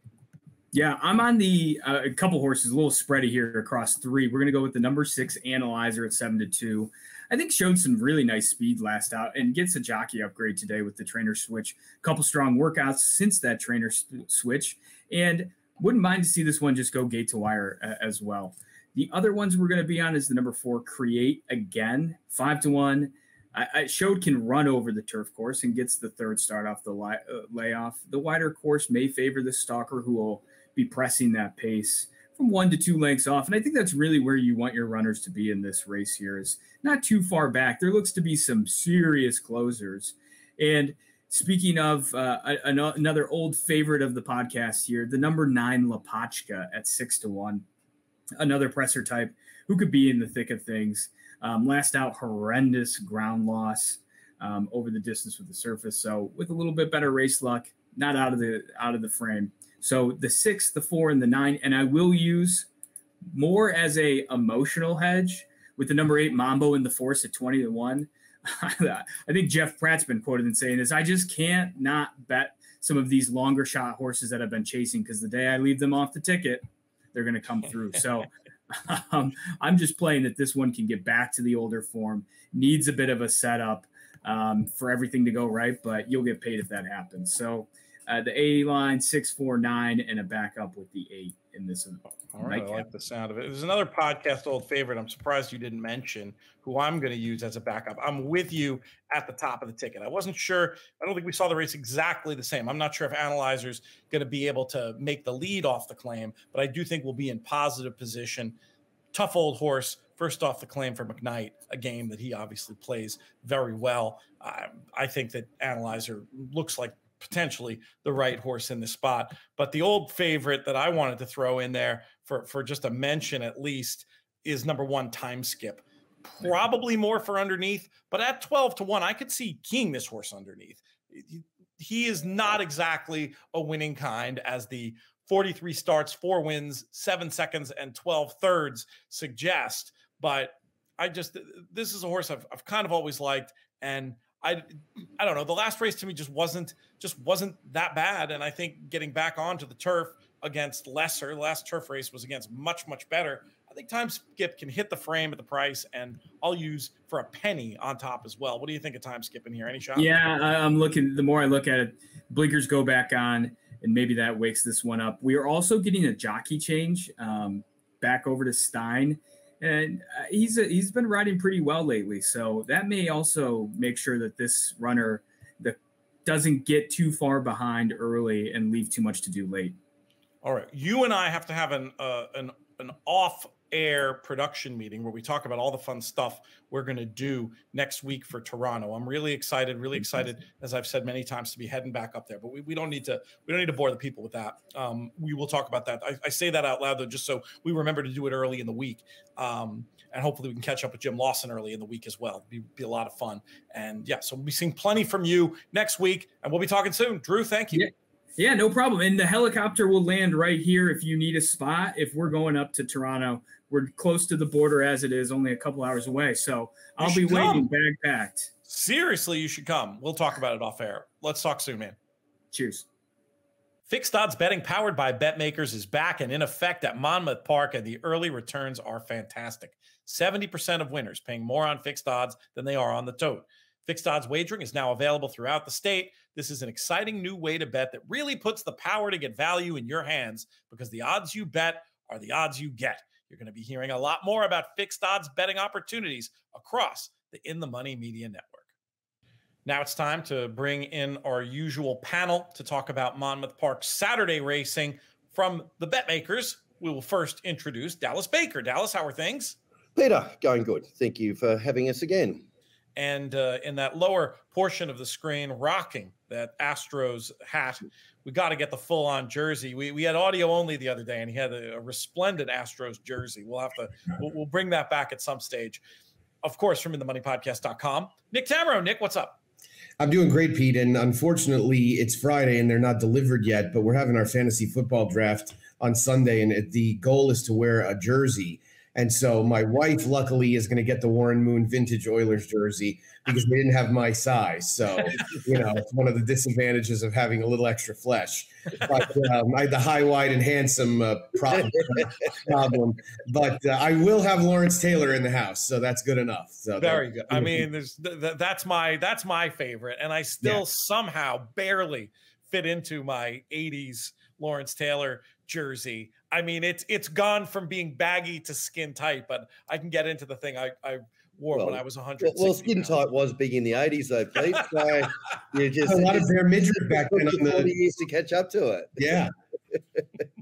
Ridiculous. Speaking of high, wide, and handsome, let's take a look at some of these markets. We'll see if that definition applies. We're going to go over the prices and some ideas for the win early pick 5, which will be, once again, I don't think we're not going to be the nation's earliest pick 5 with the Saratoga early start time, but it is a very early pick 5. It starts at 12:15 Eastern.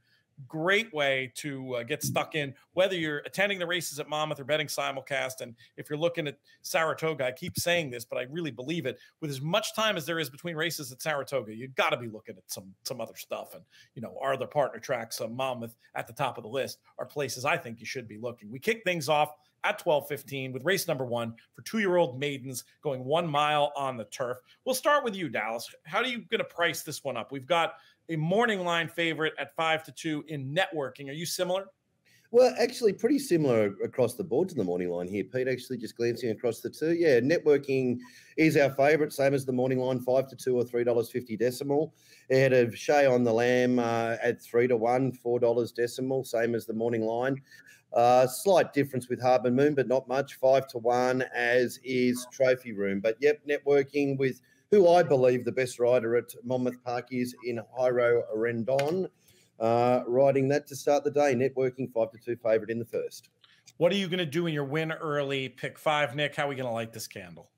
Yeah, there's not a lot of turf pedigree to go on amongst the horses that haven't been on the lawn yet. And so you're kind of wanting to just take networking, hoping that he's figuring it out start by start. He's a sibling of Force the Pass, who won the Belmont Derby years ago, and he got a little bit better as time went by. He also showed quite a bit more in his first 2 starts than this son of Speightstown has. Shea on the Lamb is going to get some support simply because of the high percentage connections, and I think Brad Thomas put a little bit of extra oomph into that line and putting him down to 3-1 because he really didn't do any running in debut.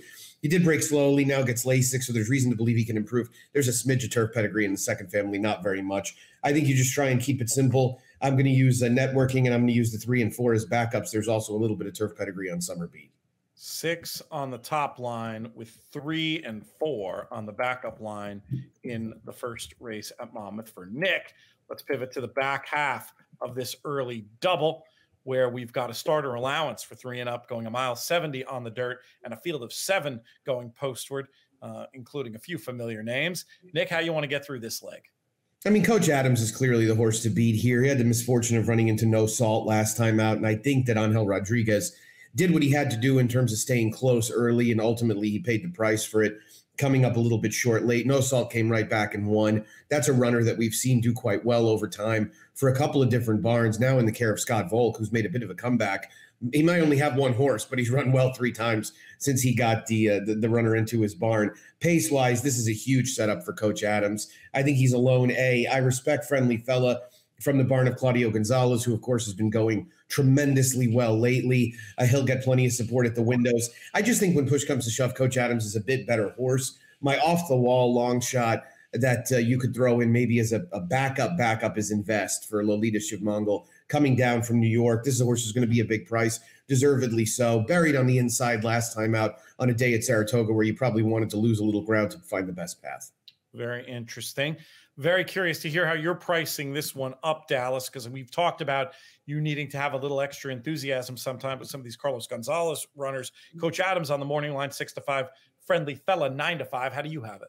Yeah, we'll go up odds on Coach Adams, I'd say, Peter, $1.80 or 4-5 in fractional language. Ahead of Claudio, $2.80. But, Nick, I want to ask you about Claudio, because we saw probably up until, say, 2-3 weeks ago that everything that was backed with Claudio, you might as well just write the results in the book. You don't even have to watch the race. You know what's going to happen. Rojas is going to be signing autographs as he's coming down, winning by 5 lengths. But we've seen in the last couple of weeks, these horses have still been backed, but a couple of them have not even really got to the bend. So there's sort of there was the absolute unbeatable field or anything that was back from Claudio 3 weeks ago to now that feeling like from a managing the book side of thing that you've got a chance. And a lot of the times the chances have been, put down the glasses turning for home. Have you seen, any patterns in that or any read on that, Nick? Yeah, I mean, with his volume of starters, you're going to have some ebbs and flows. And I think he got into that really big run back in July, early to mid-July that kind of carried all the way into August. The problem is that, our races have so many conditions that your horses run out of conditions at a period of time. And the races that are filling, for example, Friendly Fella is a horse who essentially has been running in the same condition for his last 2 starts and now runs in the exact same condition again. These don't always fill. Right. And so if you've got to move this horse up a condition off of that race, he's going to be facing substantially better horses. And I think he's run into a little bit of that. I think he's a guy that also has fallen on the right side of variance at this point. So that's why you're getting back to that standard of him of 20, right? Felt like he was winning at about an 80% clip for a while, especially. I felt like he was winning at 200% while there, Nick. It was like a fait accompli when we put the odds up, right? Yeah, exactly. Yeah. I think Claudio 1-5. Yeah, but just more reality catching up with life, really. Is that what you're saying, Nick? Exactly. Yeah. I think just reversion to the mean. Yep. Yeah, and you throw that in with that great point about conditions, and you can see how there are some other factors other than just the randomness, and you put the two together, and it's easy to cool off any hot streak. Yeah, it makes total sense, because I think when his horses were unbeatable, they were just perfectly placed, and now they're probably not as perfectly placed, as you said, due to running out of conditions. Anyway, interesting. Let's move on to the hinge of this win early pick 5. It's race number 3, claiming race 7,500, fillies and mares 3 and up, going 5.5 on the dirt. We'll start with you, Dallas. How did you price this one up? Yeah, it's close to the Nick Tammaro high wide at Handsome. It's pretty competitive at the top of the market here. Mizzen 2-1 favour or $3 fractional, roughly 5-2, a little bit of a rollover at $3.60 for Leviosa. Down the bottom to Bahama Pearl at 3-1 or $4, and then $5 or 4-1 for Love's Misery, I should say, and Empire G, $5.50 or 9-2. So as you can see, Pete, there you can throw a blanket over the top end of the market there. I think your optimistic view of life came in play in that Freudian slip there. Love's a mystery instead of Love's misery, Dallas. Yeah. Don't worry, I'm used to misery, Pete.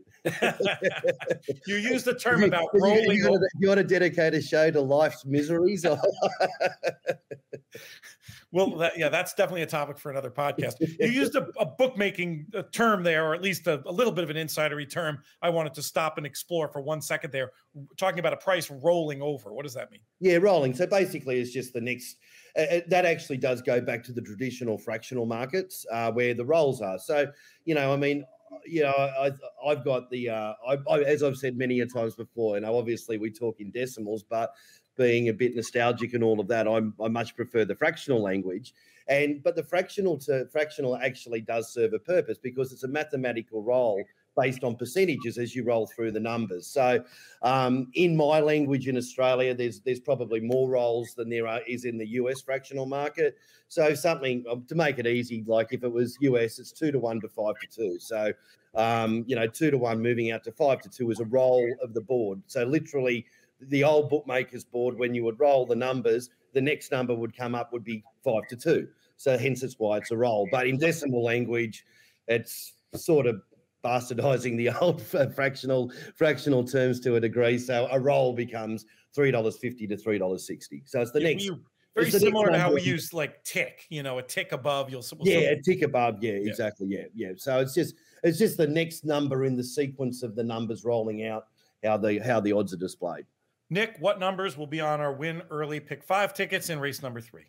We've heard Dallas talk about the success that some of the punters have had with Juan Avila. And I think that the pricing that is going to go up there is going to reflect that. It's a little bit like I was talking to our esteemed friend Philly Joe last week about how the bookmakers around Philadelphia price the Eagles on the money line every week, and they're about $1 lower than they are anywhere else. So you got to know what the locals are going to do, and you got to bake that into your pricing a bit. And I think a little bit of that's been done here. I thought Leviosa was going to wire this field. I think she's plenty quick. And since Jesus Cruz got her last time, he dropped her down in class. I mean, there's just not much you can say about how significant the drop from 25 in New York down to a $7,500 beat and claimer in New Jersey is. And she's able to stay at that level being a 3-year-old. I thought she'd be very dangerous to make it 2 in a row. And I was just going to make her a lone A, using Mizzen as a backup, respecting Juan Avila quite a bit. And I would put Love's Misery in there as well. I'm still young and foolish enough to think that Love isn't quite all that miserable. What are those numbers? So the 1 is the A, and what were the B's again? 1 is the A, and 2 and 4 is backups. 2 and 4 to back up. I have a strange setup today for reasons I won't bore you with. So it's keeping track of things a little trickier than it is usually for me. Let's talk about race number 4, this $12,000 claiming event going a mile and 70 on the dirt. Nick, we'll keep it with you. Yeah, this is a really tough leg, and I think one where you're going to want to be. I've been pretty narrow in terms of the top slots. I thought this was a tough race, and it's an interesting race because from a betting perspective, you have a horse like Lord Jackson who ran a race 2 starts back that, quite honestly, if he duplicates it, he's going to win. But he has that bad running line. And so the public bets the last running line very heavily, I think, whether it's in a fixed odds market or parimutuel. And so I think you're going to get a better price on him than you probably should. Claudio Gonzalez's I'm Not Slow is very nicely named and is a horse, I think, who comes in with plenty of win credentials as well, has a good bit of speed and should stay close. But you've got these couple of New York invaders in 63S and Uncle Waterflow, and collectively they come from 2 trainers that hit at about a 5% clip over the last 5 years. So, you wonder if going down to AAA, so to speak, is going to get the job done for both of them. Uncle Waterflow's last race was plenty good enough to win this. And I think that they're being pretty shrewd in terms of spotting him in a 2-life event in Jersey where he can be successful. Unlikely this horse is going to win a New York bred race in the claiming ranks. I'm going to throw a blanket over the 4 of them and use all 4. 2, 4, 5, 6. I'll back up a little bit with the 3. I see one of those horses likely getting the job done. And I don't want to split hairs terribly much on what could be the principles in the race. And when you have a ticket as narrow as you do elsewhere, you can get away with that. Right. How do these 4 and the rest look in the market, Dallas? Yeah, again, I think the way the Nick surmised it is pretty close to the market. I'm Not Slow for Claudio, as we mentioned before, $2.80 in favourite. Ahead of Lord Jackson, 5-2, $3.50, 7-2 or $4.50 for Uncle Waterflow. And Hurricane down the bottom, $5.50 or 9-2. And the other one Nick mentioned, 63S, around about the 10-1 mark. Race number 5 is our featured race of the day. We've got the Violet Stakes going a mile and a 16th on the turf for fillies and mares, 3-year-olds and up, with 100,000 in the pot. On the morning line, Vigilante's Way, a solid 3-2 favorite for Paco and Shug McGahee. What are you doing with that one in the fixed odds market? If you can get 3-2, go and take it, Pete. It'll start odds on. $1.80 we've got at the moment. And I don't know, Nick, I think that's pretty generous as well too. That's favourite ahead of Flighty Lady at 5 to 2, $3.50, 9 to 2 or $5.50 for Star Seeking number 1. And next in the market is Runaway Rumour at 6 to 1. Nick, as it pertains to our win early pick 5 at Monmouth on Saturday, how are we getting paid? Yeah, I mean, Vigilante's Way should be all you need. She's really run well enough in all 3 starts this year to have won one of them, but simply has come up short. I guess from a betting perspective, Chad is sort of your protection from Vigilante's Way drifting down even more. But yeah, as Dallas alluded to, you're probably going to be looking at the end of the day at about 1 to 2 or 3 to 5 on the tote board for Vigilante's Way. And I can imagine that the happy folks at BetMakers are not going to be willing to have somebody come along at 4 to 5 and make a huge bet. At least not 2 of them. The problem is there's just no balance. We'll let one on. Right. You'll let a couple. There's no balance in the field. Like the other 5 horses look like they are completely overmatched. And Flighty Lady, when push comes to shove, really isn't that good. So for me in the pick 5, I mean, I would, for every 5 units I have Vigilante's Way, I'd have 1 on Flighty Lady. So obviously this is a scenario where in the pick 5, I'm basically playing 2 by 1 by 1 by 4 by 1. That's one where you'd play that main ticket. However many units you play it for, when you back up with a horse like Flighty Lady, you would do it with roughly 1/5 of it. I think that it's safe to say Vigilante's Way, in my opinion, is 4 to 5 times more likely to win this race than anybody else. Good stuff, guys. We're going to actually make a little segue to our next segment. We may have a commercial in between. We'll have to see how it all shakes out. But I did, Dallas, want to give you a chance to comment on the Kentucky Downs meet, where I know BetMakers is involved, sponsoring a day, helping with the morning line, controlling some international rights. What did you think of opening day? What are you looking forward to a weekend down there? Isn't it great? You just turn on the TV and you smile, don't you, when you see Kentucky Downs? It's just such a unique venue, and Carter Carnegie and Ted Nicholson have just done such a amazing job to think, where it has come to in such a short time. And, as we pontificate about what the opportunities lie for the racing industry, it just goes to show how quickly something can go from 0 to redlining maximum awesome in a pretty short period of time. What are we talking, 10, 15 years, if that? So, yeah, really looking forward to getting down there. The BetMakers Day is Thursday next week. I think it's the 8th. And then obviously that leads into the huge weekend there on the absolute stellar day on the Saturday. But yeah, great racing, great start to Kentucky Downs. The morning line looked to find some pretty good prices, actually. If you're using the morning line to bet off yesterday, you would have had a pretty decent day. So that came across very well. So yeah, no, very, very proud to be partnering up as we are with Kentucky Downs, as we are with Monmouth and all of our partner tracks. So they're great, they're progressive, and it's just it's just a fun place to bet. Great stuff. Nick, Dallas, we'll see you both soon. See you guys. Thanks. Thanks, Nick. Horsemen, handicappers, and racing fans won't want to miss a single day of the 7-day FanDuel meet at Kentucky Downs in early September. Owners and trainers will compete for the world's richest overnight purses, and horse players will enjoy the best betting opportunities in America with large fields and low takeout. Thanks to the Kentucky Thoroughbred Development Fund, registered Kentucky breds will run for $150,000 in maiden races, with allowance races starting at $160,000. The 17 stakes totaling $10.7 million include 8 graded stakes. Remaining Kentucky Downs race dates are September 3rd, 4th, 8th, 10th, 11th, and 14th. Mark your calendars, and we're going to have coverage of every one right here on the In the Money Media Network in print and in podcast. Reserved seats are on sale now at KentuckyDowns.com. There's Unique, and then there's Kentucky Downs. Next up, our ongoing coverage of this Kentucky Downs meet. We're going to be taking a look at the last 4 races of the Saturday card. And to do so, we have 2 guests that you've heard frequently on these airwaves, especially lately. We'll start off with the man on the top of the screen, who's been very eager to get on here to talk about Kentucky Downs from a statistical perspective, given the fact that he is a Race Lens power user. He is also a successful contest player, all-around good horse player and guest. He's Matt Vagvolgyi. Matt, what's up?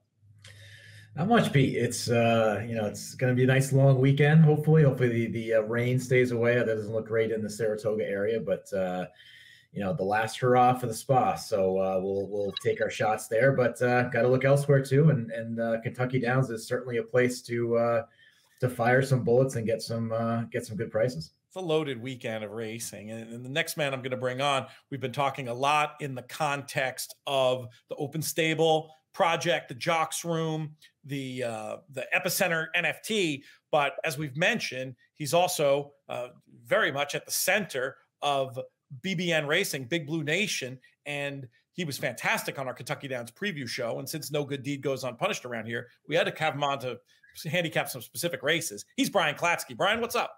Hey, Pete, how you doing? Where are you going to be this weekend? You going to be at Kentucky Downs? You coming back to Saratoga? Where's? I sweated it out opening day at Kentucky Downs yesterday. Up close and personal. It was hot, but I'll tell you, first day is always the best day to observe and start identifying the track and the trends. And unfortunately, I invested too much early. I should have saved more of a bankroll going into next week. I didn't listen to my own advice, but there are a few takeaways from day one that will help over the weekend.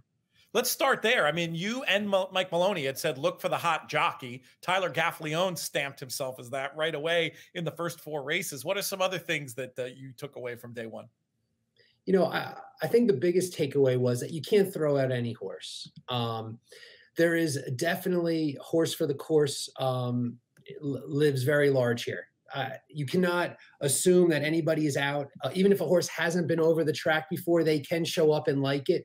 So I've started to really focus on the tri-box all, where I take 2 and use the field. I think you're going to find, you look at every race, the tote board doesn't indicate anything, and you will always find value. So if you can identify 2 to play in a tri-box all, and then use that wheel in any position, it's the right play. And for, it's $102, for $1, $2 bet, you can spread it pretty good for, anywhere between $96 and $120. Matt, how about you? Any takeaways from opening day or angles you're particularly excited about betting generally at this Kentucky Downs meet before we drill down into the specifics?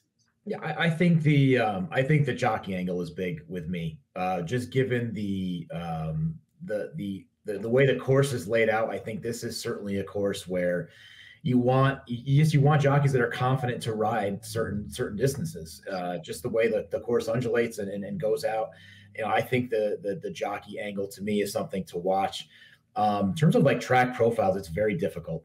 This is probably, I would say, the most difficult track to profile out of any track that I look at all year long. And I think it has to do with the way the course is set up. It also has to do when they start moving the fence. If weather comes in, you see some crazy changes. So in terms of track profiling, I try to stay away from it a little bit and look more to the specifics, looking more towards the trainer, looking more towards jockey specifics to build plays. And the good thing about a program like Race Lens is, even though normally you really try to rely on that profile stuff, there's a lot of other clubs in the bag, as it were, that can still help you try to get an edge at a place like Kentucky Downs.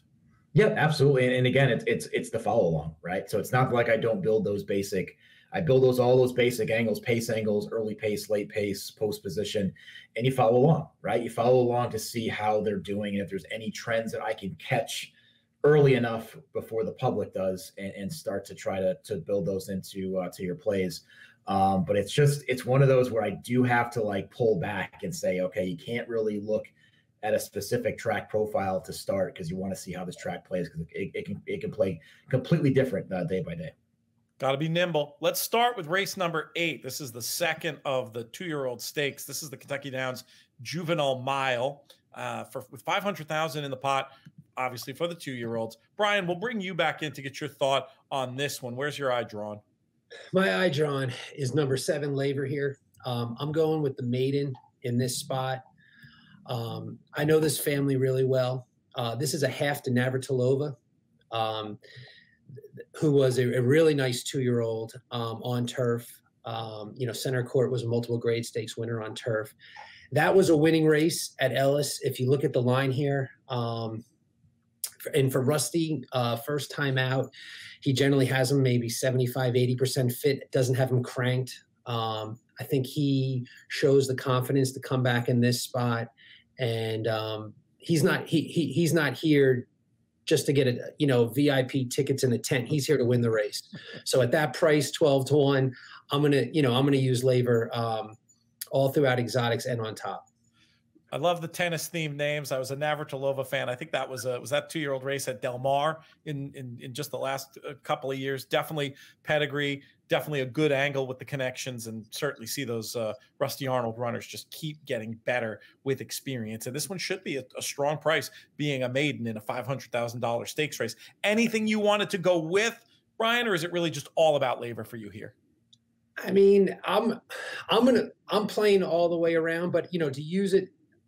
I mean, obviously, Mike Maker's horse coming from Saratoga is interesting. What I like about what Mike Maker did with this horse is he shipped down to the, to Kentucky to get a race in. I think it's a hard ship to go 13 hours into the heat of Kentucky Downs if you're leaving, Saratoga 1 or 2 days prior to the race.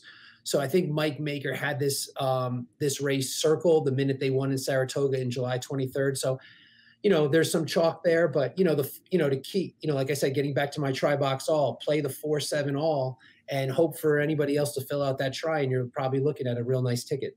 And you can wheel it through too. I mean, I always love when you have that double key idea, 4-7 with all, with 4-7 as well. If, as we've discussed, one of the rare places, Kentucky Downs, where our teeth don't itch when we talk about the all button. Matt, let's bring you in for your thought on race 8.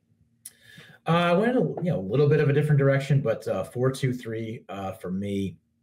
The 4 really good. I thought was really good first out.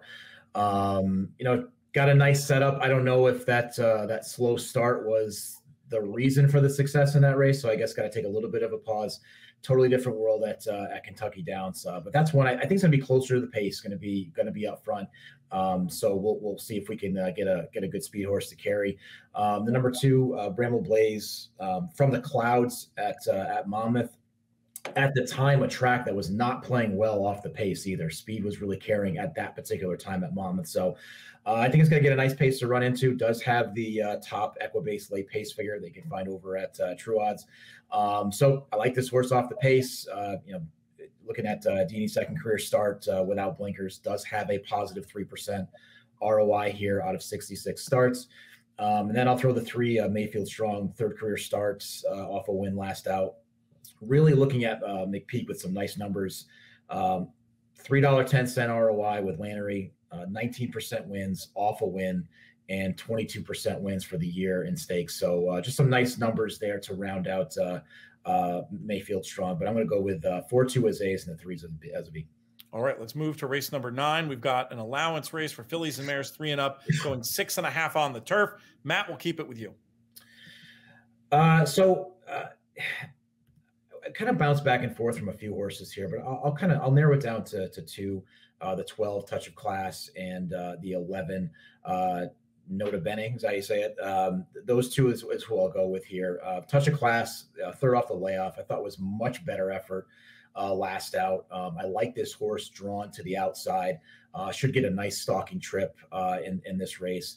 And I think 6.5 is perfect distance for this horse. So, based on the run style, and then also you look at Flint route to sprint, 20% winners with a very nice $3.84 ROI, and also 28% in allowance company as well. So some strong numbers there. Nota Bene, the 11 off the pace, gets the top Equibase late pace figure.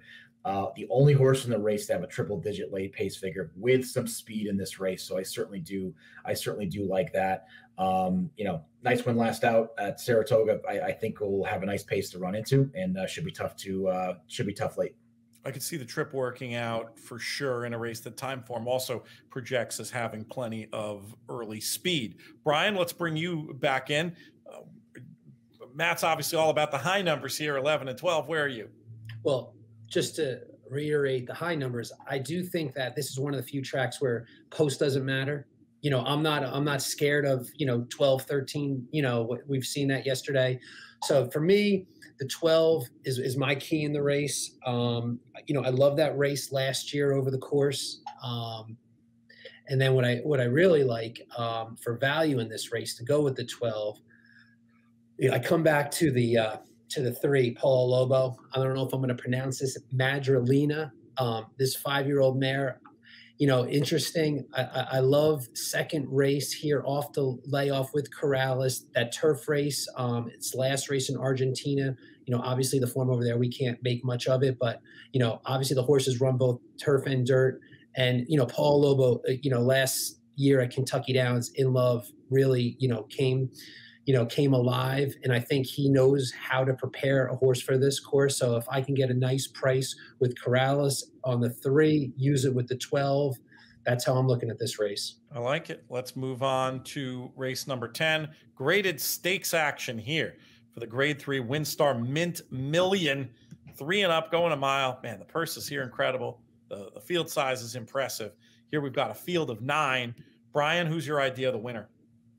All right, I'm biased, very opinionated on this race. There's a long story to tell here on Kentucky Ghost. Obviously, we've thought very highly of this horse, bringing him back this year. Entered him at Keeneland, allowance race, did not draw in. So we came out at Churchill in the Turf Classic Grade 1 for $1 million, and Raffy pulled him up 2 steps into the race. Was sinking down to the bottom. Raffy felt uncomfortable, and you always err on the side of caution. And really at the time, we may have had a few expletives to,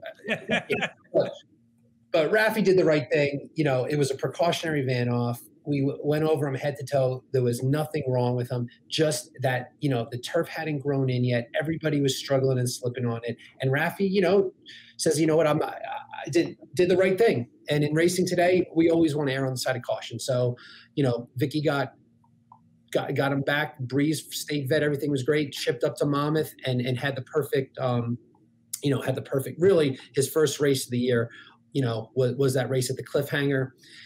The UN was a free entry out of the Cliffhanger. We had our concerns about 3 turns. If you notice last year, we ran him in the we were off of the TVG. We came to Keeneland. We ran him off a short rest back in the Sycamore. We threw that allowance race in the middle. We didn't know if he was a little tired, if it was the 3 turns. Looking back now, it was the 3 turns. He actually stopped running in the UN after the second turn in confusion, and then Giroux got him going again. And if you look, he made a really big move down the stretch once he realized, hey, there's more to go here. And Gufo was what a half a length from him in that race. So we said, let's get him right for Kentucky Downs. We know where he likes it down there. This is his third year there, second both times. So he's going into this race as good as we can have him, really as a fresh legs coming into this year. We would have run him more, but it was really just circumstances. Didn't get in at Keeneland, pulled up at Churchill. So you're talking about a live, fresh horse here. And I know the guys in the form are picking him. I want to keep that 6-1, 8-1 alive, but he may trickle down to 7-2, 3-1. I don't know. But, we've run against all these horses. I know them all really well. You can make a case for anybody to run in here with him. So, I'm just keying in on Kentucky Ghost, and no one in the field would surprise me filling this out, however it's run. Godspeed. It really seems like a great spot. Am I right that there's a logic to the idea that the same horse that wouldn't like 3 turns might really like the galloping configuration at Kentucky Downs? No, it's a great assumption. He's shown us the last 2 years. I mean, In Love, he was all out with In Love last year, and In Love goes on to win the Grade 1 at Keeneland off that race. Cavalry Charge beat him by a neck, next out at in the allowance at Keeneland. So this is a group where, he beat Pixelate at Colonial Downs last summer. It's unbelievable how it's the same group. And to be honest with you, for $1 million, we've been running into Chad Brown a lot this summer. And to be able to get down to Kentucky Downs for $1 million without Chad Brown in the race was a pleasant surprise. Matt, let's bring you in I totally buy the case, and I'm on Kentucky Ghost right with you. But I will still say, Matt, we'll bring you in for a slightly more objective take on the $1 million. Wish all the luck. You're right though, Brian. I mean, I can see a lot of different horses winning in this race. It is difficult. And of course, in that case, I'm going to try to single. So I'm going to try to go to the number 9 Atone. And I just think is going to get a perfect trip. My pace figures are in line with time form. I think there's going to be a scramble for the lead in terms of the early pace. And I think you can see Atone sitting just in a perfect spot, just letting that duel play out in front. And I think it's been running it's much better. I think is perfectly spotted for this race. Maker's numbers been getting a little bit better. Pete, I like kind of the recency bias when it comes to jockeys and trainers. I think it exudes confidence and something that's not baked into the long-term numbers. So I think Atone is going to get a very nice trip, and I think is going to be really tough in here. I do think Pixelate is the horse to beat. I'm just not going to get defensive there. I'm going to try to single here and get Atone home. I would love that 7-2, I believe, is the morning line. We'll see. I think this board's going to be very interesting to see when it opens up, because I think pretty much any horse has a shot in here. Really psyched to see this one. I mean, hopefully folks are going to be stuck in for the whole Kentucky Downs card. But if you want to set your alarm for this one, 6:30 on Saturday night, definitely be rooting for Brian and the BBN team. I will tell you, Matt, when Mike Maker scratched Atone out of the out of the 400 yesterday to come back here, I did not like that. And it's a great point, right? You make a couple of great points. Number one there, yes, I love to see that move to say, nope, we're going to spot this horse. And I think he does a great job of spotting his horses where he feels going to run best. But Brian, you made a great point about just going back to the prior race of don't be afraid of the outside when it comes to sprints. Like the traditional, I just want to emphasize that point, because like Santa Anita, Saratoga, I mean, it's almost like a blind throw out when you have those. So the numbers are just atrocious. But for Kentucky Downs, Brian, you make a great point. Do not throw those horses out just the way this horse plays. Let's go to race number 11. We just have a couple minutes left to talk about this $150,000 maiden special weight for fillies and mares 3 and up, going a mile on the turf. Brian, if we're playing this late pick 4, how are we getting paid? This is getting close to the all button here. This is for the pick 4. I mean, this is a tough one. I mean, I'm gonna go with Maker here. I like the 6. I like the move to turf here. I think if you had to, hold a gun to my head, that's where I think he moves up. Mike knows what he's doing. He's just not coming out here and running them for exercise. He's coming to win. To me, the 6 is the value in the race. I'll lean on Matt to extend this, but obviously, I think Rusty's in with a shot too as an outside fit, at 7-2. So I like the blinkers added there, but those would be my 2. I'm going to write 6-11 sort of as your A horses, and for your backups, I'm going to write as many as you can afford. That's a game we play sometimes here. Matt, how do you see it? Any more clarity to close things out? Yeah, well, I'd say first of all, pay attention to the also eligibles there with the 14 Harrington Rocket. That horse gets in, I think, is going to be very, very difficult in this race. So I pay attention there, but I'll go with a few. I do like the 11 as well, Shady Road, and I do like the number 2, Poor Nui. I think just ran against similar. I think it does need to step up in this particular race here. But I think has run some good races. Maybe not look in the best form, but I think some dirtied up form there that I think could be really competitive. One stat I'll throw out there for the 2 that I thought was interesting with Joe Sharp on dirt to turf, with decent sample, 32 starts, 31% winners with a $4.26 ROI. So I thought that jumped out at me. Wanted to pass that along. Shady Road again, 3rd start, all upside here. I think this horse can certainly keep improving in a race that you can go to a lot of different directions. So I do like a horse like that I think can really project well to jump their figures in this race. I'll also take a look at the 7 Fascination. I'm curious to see what price we get here. Cox sprinter out, 28% winners. And I thought this one was interesting. And this is going to be something, Pete, I don't know if you're in it. I'm doing a much, much deeper dive into the Lasix discussion. And your interview with Sean Borman and Paul Matisse inspired me to look back at it. I just didn't have enough data like a year and a half ago. I think there's enough now. But first time Lasix for Cox out of 157 starts, 34% winners. So I think that's it. I think that's interesting. I don't know if there's any there kind of in a general sense, but I'll put the 7 in there as well. But I'm going to look at the 2 and 11 as A's, and I'm going to back up with a B with the 7 Fascination. Great stuff. Really appreciate it. I'll list it if the 14 draws in would be your top pick, though. Is that right? I would, if the 14 draws in, Lone A, and then everybody else, the 2, 11, and 7 would be Bs. I really think Harrington Rocket is going to be very tough. I just don't think Source gets in. We'll continue that Lasix discussion another time. Brian, just before you go, just curious if you have any updates on Open Stable or the Jocks Room for us.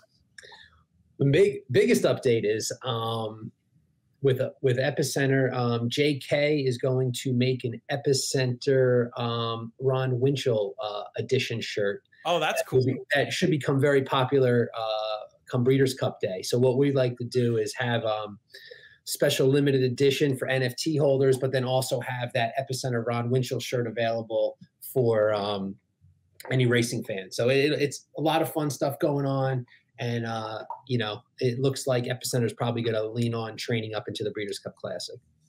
Okay, that's the way the wind has been blowing on that one. And I think it makes sense, given his overall trajectory as well. Great stuff from you all. If you want to learn more about the Open Stable project, openstable.io, the website to go to. Race Lens, you can check them out. We've got promo codes. I'll probably have read an ad elsewhere in the show that'll delineate all that. But, Matt shows the power of that product every time he comes on these airwaves, which will hopefully happen again soon. Gentlemen, Godspeed this weekend in all your endeavors, and we'll be talking soon. Indeed. Thanks, Pete. As mentioned, there are a couple of different ways for In the Money listeners to get discounts on the Race Lens product, depending on if you're a new customer or an existing customer. Come back and try or extend your current plan and enjoy 40% off of any unlimited Race Lens subscription with the promo code InTheMoney40, that's 40. Or new customers can sign up for an unlimited monthly subscription and get the first month for only $1 with the promo code InTheMoney. So that's In the Money for new customers, InTheMoney40 for existing customers. To learn more, go to inthemoneypodcast.com/racelens. That's inthemoneypodcast.com/racelens. That's going to do it for this edition of the show, this marathon edition of the show. I want to thank all of today's guests. First and foremost, we want to thank our founding partners, the Thoroughbred Retirement Foundation. You can give to them, trfinc.org/players, or you can even still get a bottle or two that are left of the In the Money whiskey if you did make the appropriate size donation over there. Also, 10 Strike Racing. Around here, we always like to root for the purple and black. But most of all, I want to thank all of you, the listeners, for making these shows so much fun to do. This show has been a production of In the Money Media. We thank producer AJ, first and foremost, pushing all the right buttons, making all the right cuts. He's in for producer Craig today. Our business manager is Drew Coatney. Our chief creative officer is Jonathan Kinchin. Wow, we had both them on for the first time in a minute, I think. I'm Peter Thomas Fornatel. May you win all your photos. I can go right.